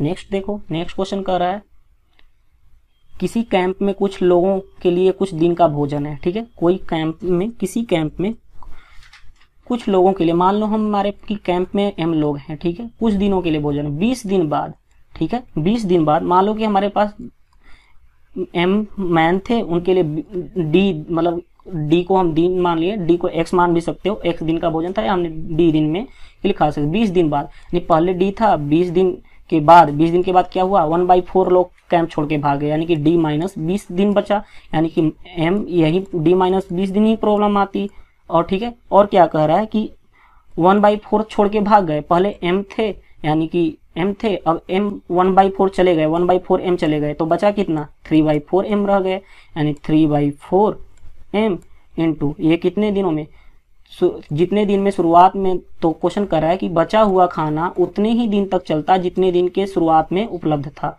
यानी शुरुआत में कितना उपलब्ध था d डेज, शुरुआत में d डेज उपलब्ध था। ज्ञात कीजिए कि शुरुआत में कितने दिनों के लिए खाना बना था, तो देखो m से m कैंसिल कर लो, d minus 20 is equal to 3/4 into D, यानी कि मल्टीप्लाई कर लो 4d minus 80 is equal to 3d, यानी कि d इज इक्वल टू कितना हो जाएगा तुम्हारा 80 दिन में ये काम प्रॉब्लम समाप्त हो जाएगा। इसको क्वेश्चन नंबर 46 क्या कर रहा है, तो क्वेश्चन नंबर 56 कर रहा है कि ए किसी काम को 7/10 भाग 15 दिन में करता है, ठीक है, ए जो है 7/10 भाग 15 दिन में करता है, ठीक है। अब क्वेश्चन कर रहा है कि बचे हुए काम को बी की सहायता से, मतलब बचा हुआ काम जो रह गया, बचा हुआ काम देखो 7/10 कर लिया तो बचा हुआ कितना रह गया 3/10, ठीक है, तो 3/10, ठीक है, बचा हुआ काम को वो किसके बी की सहायता से, ठीक है, देखो बी की सहायता से वो क्या कर रहा है 3/10 काम, ठीक है, कितने दिनों में कर रहा है 4 दिन में पूरा कर रहा है, देखो क्वेश्चन में कह रहा है। तो ज्ञात करें कि ए और बी मिलाकर पूरे काम को कितने दिनों में करेंगे, तो ए और बी मिलाकर, ए और बी मिला के, यानी सिंपल सा चीज है, दिन है काम है तो कितने दिन में लगेगा 4 डिवाइडेड बाई 3/10, यानी डिवाइड कर लो, क्षमता उसकी मतलब दिन निकल जाएगा, ये क्षमता दी हुई है एक दिन की क्षमता, तो उस तरह से हम निकाल लेंगे। जैसे हमारा कहता है कि ए 15 दिन में कर रहा है तो निकालते हैं ना 1/15 प्लस 1 इस तरह से, तो या तो डायरेक्ट इस तरह से मल्टीप्लाई भी कर करके डिवाइड कर सकते थे, यानी कि 4 इंटू 10 अपॉन क्या 3, यानी कि तुम्हारा क्या हो जाएगा 40/3 दिन।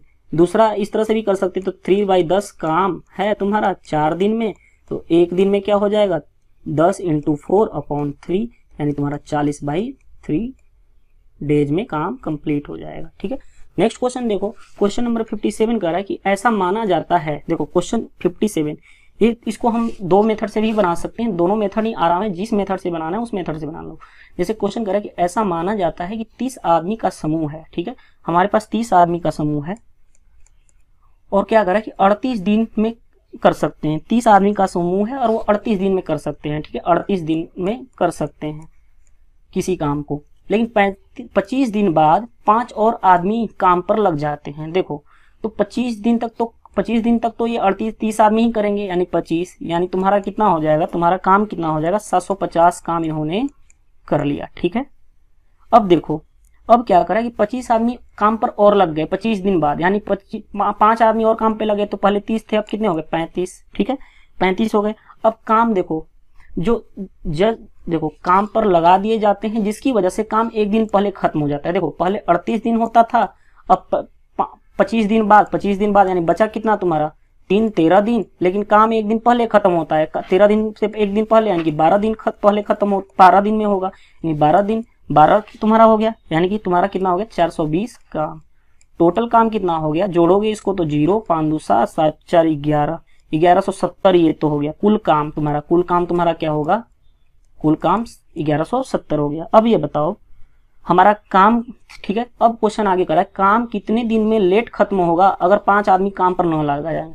पहले 35 थे, फिर 5 आदमी को निगलेक्ट कर दो तो 30 आदमी रह गए, 30 आदमी, और 30 आदमी के लिए काम यही तुम्हारा है, तो 1170/30 1170/30 तुम्हारा 39 दिन तो ये हो गया, यानी 38 दिन में जो काम कर सकते थे अब वो 39 दिन में करेंगे, यानी एक दिन का लेट हो गया, एक दिन लेट हुआ है काम। ठीक है, तो एक दिन तुम्हारा क्या हो जाएगा लेट आंसर।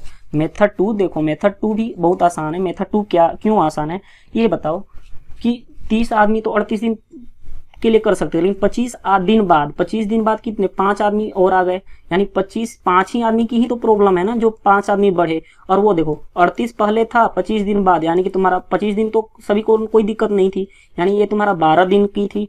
ठीक है, 12 दिन की थी, 12 दिन की ही प्रॉब्लम होगी ना, सिर्फ 12 दिन की, यानी कि तुम्हारा 60 होगा।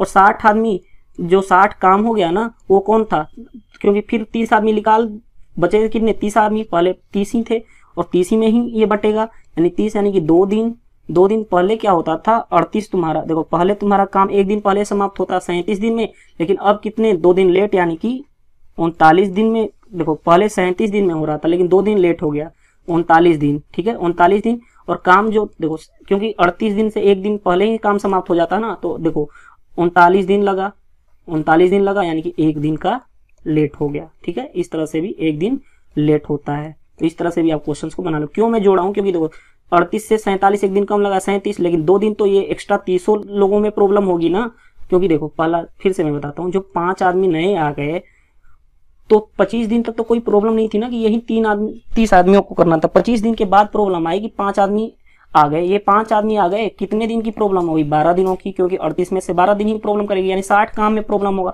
और ये 60 काम में प्रॉब्लम होगा तो 30 लोगों को प्रॉब्लम होगा जो पहले 30 आदमी थे। ठीक है, तो यानी कि 2 दिन का प्रॉब्लम हो रहा है सभी को, काम खत्म हो जाता 37 दिन में, आने के से एक दिन पहले काम खत्म हो, लेकिन 2 दिन का डिले, 2 दिन इसलिए ये प्रॉब्लम क्रिएट किया, यानी जोड़ देंगे 39, और 38 दिन में हो रहा था 39 दिन, यानी एक दिन का डिले हो गया। नेक्स्ट क्वेश्चन देखो, क्वेश्चन कह रहा है कि एक ठेकेदार 40 दिन में सड़क बनाने का ठेका लेता है। ठीक है, और उसके लिए 100 आदमी काम पर लगाए। ठीक है, 40, ठीक है, बट 35 दिन बाद उसे 100 आदमी और काम पर लगाए ताकि काम पूरा हो सके। देखो पहले 40 आदमी थे, 40 दिन था, देखो 40 दिन था। ठीक है, 40 दिन था पहले, और क्या था 100 मैन थे। ठीक है, लेकिन 35 दिन बाद 100 आदमी और काम पे लगाए गए, यानी कि 35 दिन तक तो ये 100 आदमी किए ही। देखो 100 आदमी जो पहले थे वो तो 35 दिन तक तो उनको कोई प्रॉब्लम नहीं थी, 35 दिन तो किए ही, यानी कि 3500 हो गया। ठीक है, अब 35 दिन के बाद 100 आदमी और आ गए, 100 आदमी और आ गए। ठीक है, यानी कि अब आदमी कितने हो गए 200। ठीक है, अब काम 200 आ गए, तो पहले काम था 40, अब 35 दिन बाद, यानी सिर्फ 5 ही दिन की प्रॉब्लम आएगी ना, 5 दिन ही ये 200 मिलके करेंगे 5, यानी तुम्हारा कितना हो गया 1000, यानी कुल काम तुम्हारा हो गया, कुल काम जोड़ दो 4500। 4500 यूनिट कुल काम हो गया। और अब क्या कह रहा है कि ज्ञात करो कि अगर अतिरिक्त आदमी ना लगाए जाते, मतलब 200 आदमी अतिरिक्त लगाए गए तो ये ना लगाए जाते, ठीक है, तो बचे कितने, फिर 100। अगर ये ना लगाए जाते तो पहले 100 थे, वो 100 रह गए, यानी तो फिर क्या हो गया 4500 अपॉन तुम्हारा क्या हो जाएगा 100, यानी कि तुम्हारा 45 दिन में वो काम, अतिरिक्त काम करने में कितने दिन लेट होता, तो यानी कि 45 दिन का लेट होता। ठीक है, मेथड 2 अप्लाई करो। देखो मेथड 2 में जैसे हम अप्लाई करवाते थे वैसे ही अप्लाई करो। देखो भाई 35 दिन तक तो 100 आदमी को कोई प्रॉब्लम नहीं थी क्योंकि वो काम कर ही रहे थे। 35 दिन बाद ही 100 लोग ज्वाइन किए, यानी जो प्रॉब्लम थी पहले 40 दिन में, अब 35 दिन तक तो काम किए ही, 5 दिन का ही प्रॉब्लम है। 5 दिन, और ये कौन करेंगे, 100 आदमी जो नए आए 100, यानी कि 500 तुम्हारा काम हो गया। लेकिन ये जो प्रॉब्लम 500 काम करेंगे वो तो जो पहले थे वो 100 आदमी वही काम करेंगे ना, जो उनको ही प्रॉब्लम होगी ना इस काम से। तो 100 से 100, देखो 500 आदमी तो ये थे 100, यानी कि 5 दिन में ये 100 आदमी फिर एक्स्ट्रा मेहनत करेंगे, तो 5 दिन ये हो गया तुम्हारा। तो टोटल पहले जो था 40 दिन लगते थे और 5 दिन का और एक्स्ट्रा लगेगा, यानी कि तुम्हारा कितना लगेगा 45 दिन काम लेट होगा। ठीक है, क्योंकि 100 आदमी क्या कर दिया गया, हटा दिया गया। फिर जो तो 5 दिन वो 100 आदमी को प्रॉब्लम होगी, जो चले गए जो रह गए थे उनको प्रॉब्लम होगी, इसीलिए 100 दिन का डिवाइड कर लेंगे। नेक्स्ट क्वेश्चन देखो, नेक्स्ट क्वेश्चन का है कि 5 आदमी 6 दिन में 6 घंटे प्रतिदिन काम करते हैं। देखो हम यूज करेंगे M1 D1 H1 divided by W1 is equal to M2 D2 H2 divided by W2। Man, days, our और उसका वर्क, खिलौना एज ए वर्क हो जाएगा। मैन, डेज, आवर और वर्क जो दिया रहेगा। देखो 5 आदमी, ठीक है, 6 दिन में 6 घंटे में 10 खिलौने बनाता है, 10 क्या वर्क है। तो उसी तरह कितने दिनों में, मान लो x दिनों में 12 आदमी, ठीक है, 8 घंटे में, ठीक है, 16 खिलौने बनाएगा। तो मल्टीप्लाई कर लो 2 6, ठीक है, 5 दूनी 10, 2 तिहाई 6, यानी 18 इज इक्वल टू 6x। तो x इज इक्वल टू क्या 3 डेज में वो काम चीज कंप्लीट हो जाएगा। ठीक है, नेक्स्ट क्वेश्चन देखो, नेक्स्ट क्वेश्चन कर रहा है सिंपल क्वेश्चन ये भी है। क्वेश्चन कर रहा है कि एक ठेकेदार ने 12 किलोमीटर लंबी नहर को 350 दिनों में खोदने का ठेका लिया। ठीक है, 12 किलोमीटर लंबी नहर को 350 दिन में खोदने का ठेका लिया। उसके लिए 45 आदमी काम पर लगाए। ठीक है, 45 आदमी काम पर लगाए। ठीक है, अब करे परंतु 200 दिन बाद सिर्फ 4.5 किलोमीटर, मतलब कि देखो काम पे 45 आदमी लगाए, लेकिन 200 दिन बाद, यानी कि 200 दिन तक तो 45 दिन तक हुआ। मैन इंटू डेज, देखो हम ये वाला लगा मैन MDH, ठीक है, लेकिन जो काम हमारा 4.5 किलोमीटर ही हो पाया ना, 4.5 किलोमीटर। ठीक है, ये डिवाइड क्यों किया हूँ कि ये हमारा है वर्क। ठीक है, M1 D1 H1 by W1 is equal to M2 D2 H2 by W2 वाला यूज कर रहे हैं। ठीक है, अब देखो ज्ञात कीजिए कि काम को समय पर पूरा करने के लिए कितने अतिरिक्त आदमी लगाए गए। देखो पहले मान लो कि मैं एक्स्ट्रा, पहले 45 थे, हमने एक्स्ट्रा x प्लस 45 लगा दिया।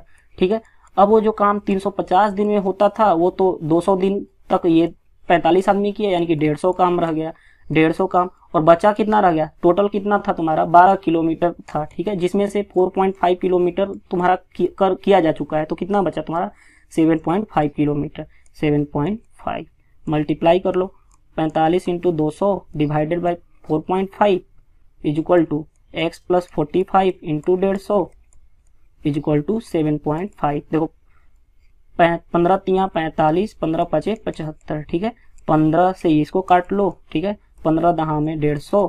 ठीक है, 5 दूनी ये कर लो, यानी 2 से 100 कर लो, यानी कि x इज इक्वल टू क्या हो गया 100 माइनस 45, यानी तुम्हारा कितना हो गया 55 मैन एक्स्ट्रा तुम्हारे लगेंगे। ठीक है, अगर ये करते हैं, क्वेश्चन नंबर 61 कर रहा है कि 8 आदमी 9 घंटे में 20 काम करते हैं।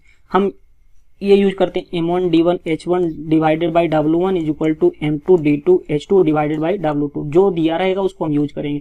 तो कह रहा है 8 आदमी है 9 घंटे में कितने काम कर रहे हैं, 20 काम कर रहे हैं। ठीक है, तो 7 आदमी 10 घंटे में कितने दिन काम करेंगे, उसी काम को कितने दिनों में करेंगे। तो देखो 7 आदमी है 10 घंटा है, डे को D मान लेते हैं। देखो ये सिंपल सा चीज 10 से 2 काट लो।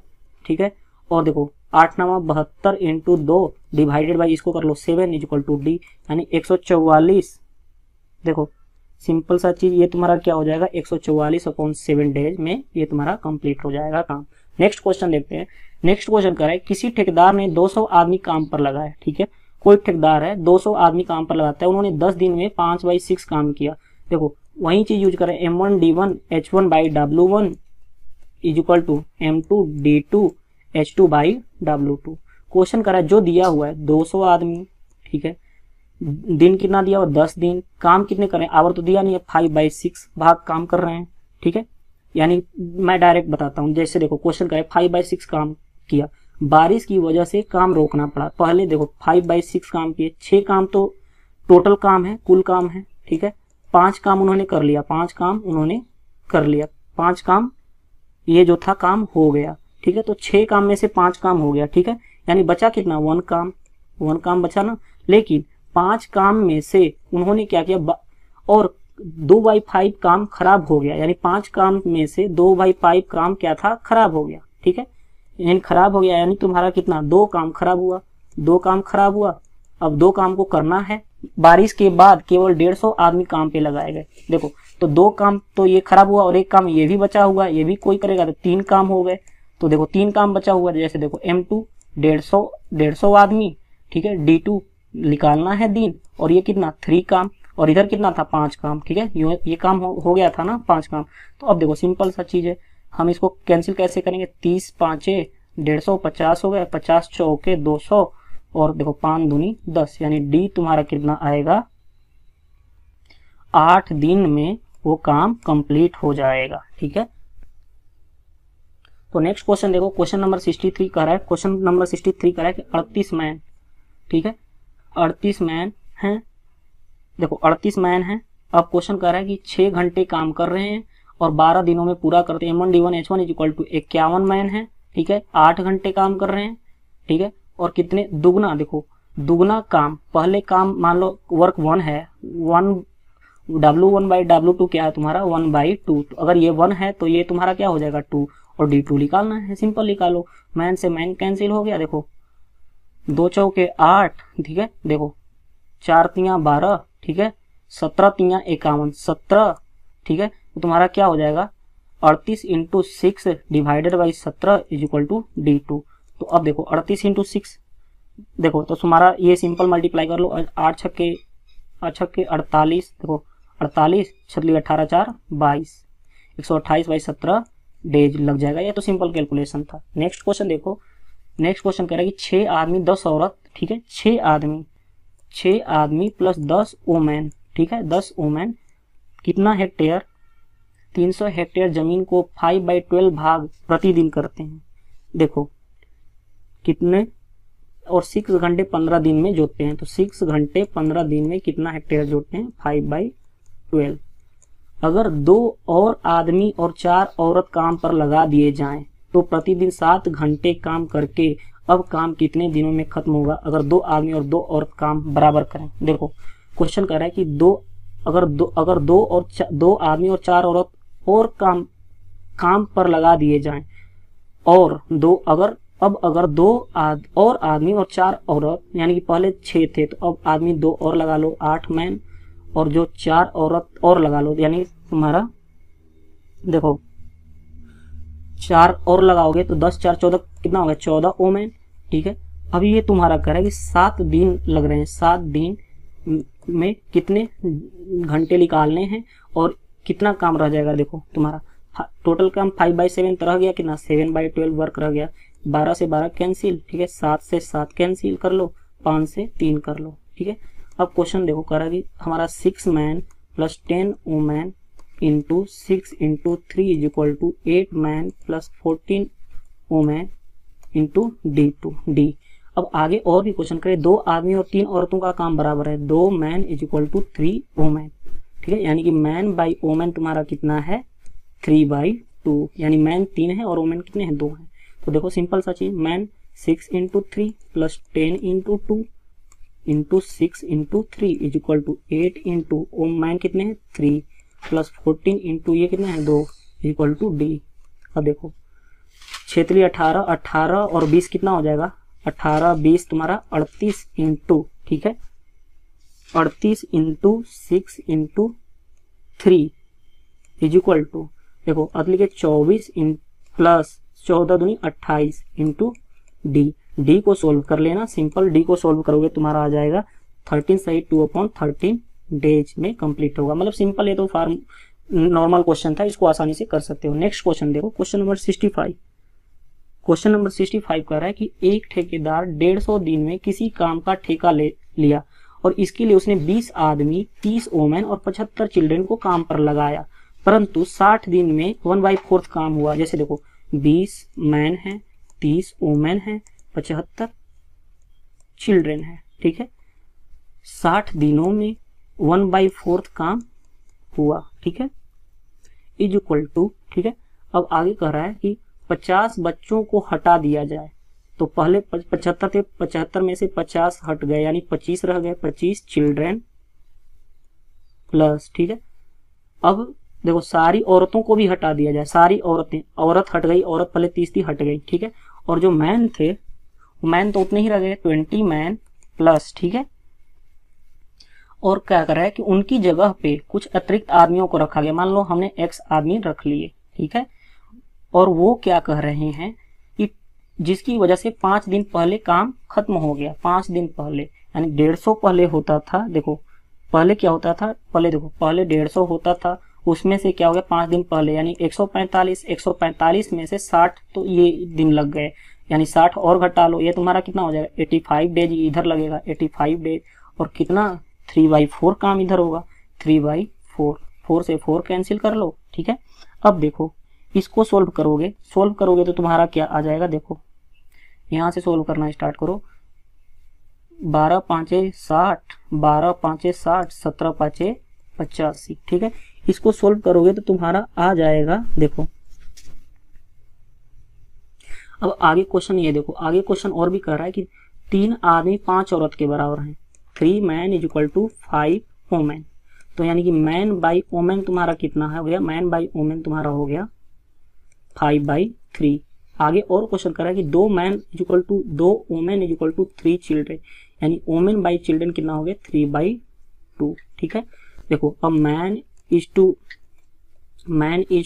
वोमेन 5:3 और वोमेन इज टू चिल्ड्रन क्या है तुम्हारा 3:2। तो हम निकाल सकते हैं man is to women is to children, कैसे, रेशियो वाले से। अगर 5:3 है, 3:2 है, तो डायरेक्ट हम क्या कर लेते हैं मल्टीप्लाई करते हैं, ये कॉमन ही है जो सेम आ गया, तो 5:3:2 यानी 5:3:2 आ गया, 5:3:2 आ गया। यानी कि मैन कितने हैं 5, वोमेन कितने हैं 3 और चिल्ड्रन कितने हैं 2, बस इसमें रख दो। मैन कितने हैं ये तुम्हारा x फाइंड आउट हो जाएगा, यानी x तुम्हारा क्या निकल के आ जाएगा 114 आदमी एक्स्ट्रा लगाने पड़ जाएंगे।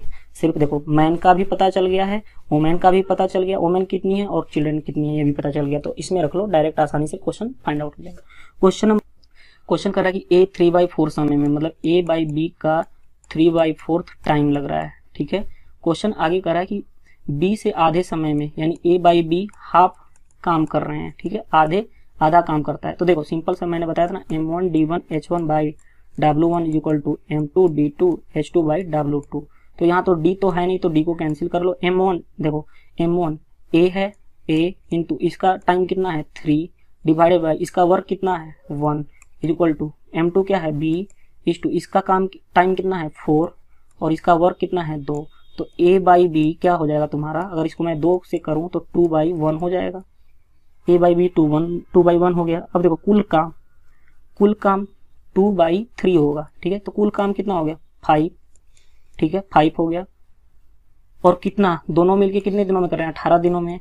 पूछ किसका है, पूछ कर रहा है बी का, तो बी से डिवाइड कर लो, बी का पूछ रहा है, तो इस तरह से तुम्हारा कितना हो जाएगा 30 तुम्हारा क्या लगेगा डेज में काम कंप्लीट हो जाएगा। नेक्स्ट क्वेश्चन देखो, नेक्स्ट क्वेश्चन कह रहा है कि ये लास्ट क्वेश्चन है इसका टॉपिक्स का, ए और बी 5/6 समय में, मतलब a बाई बी का टाइम का रेशियो 5/6 टाइम का रेशियो दिया हुआ है, ठीक है।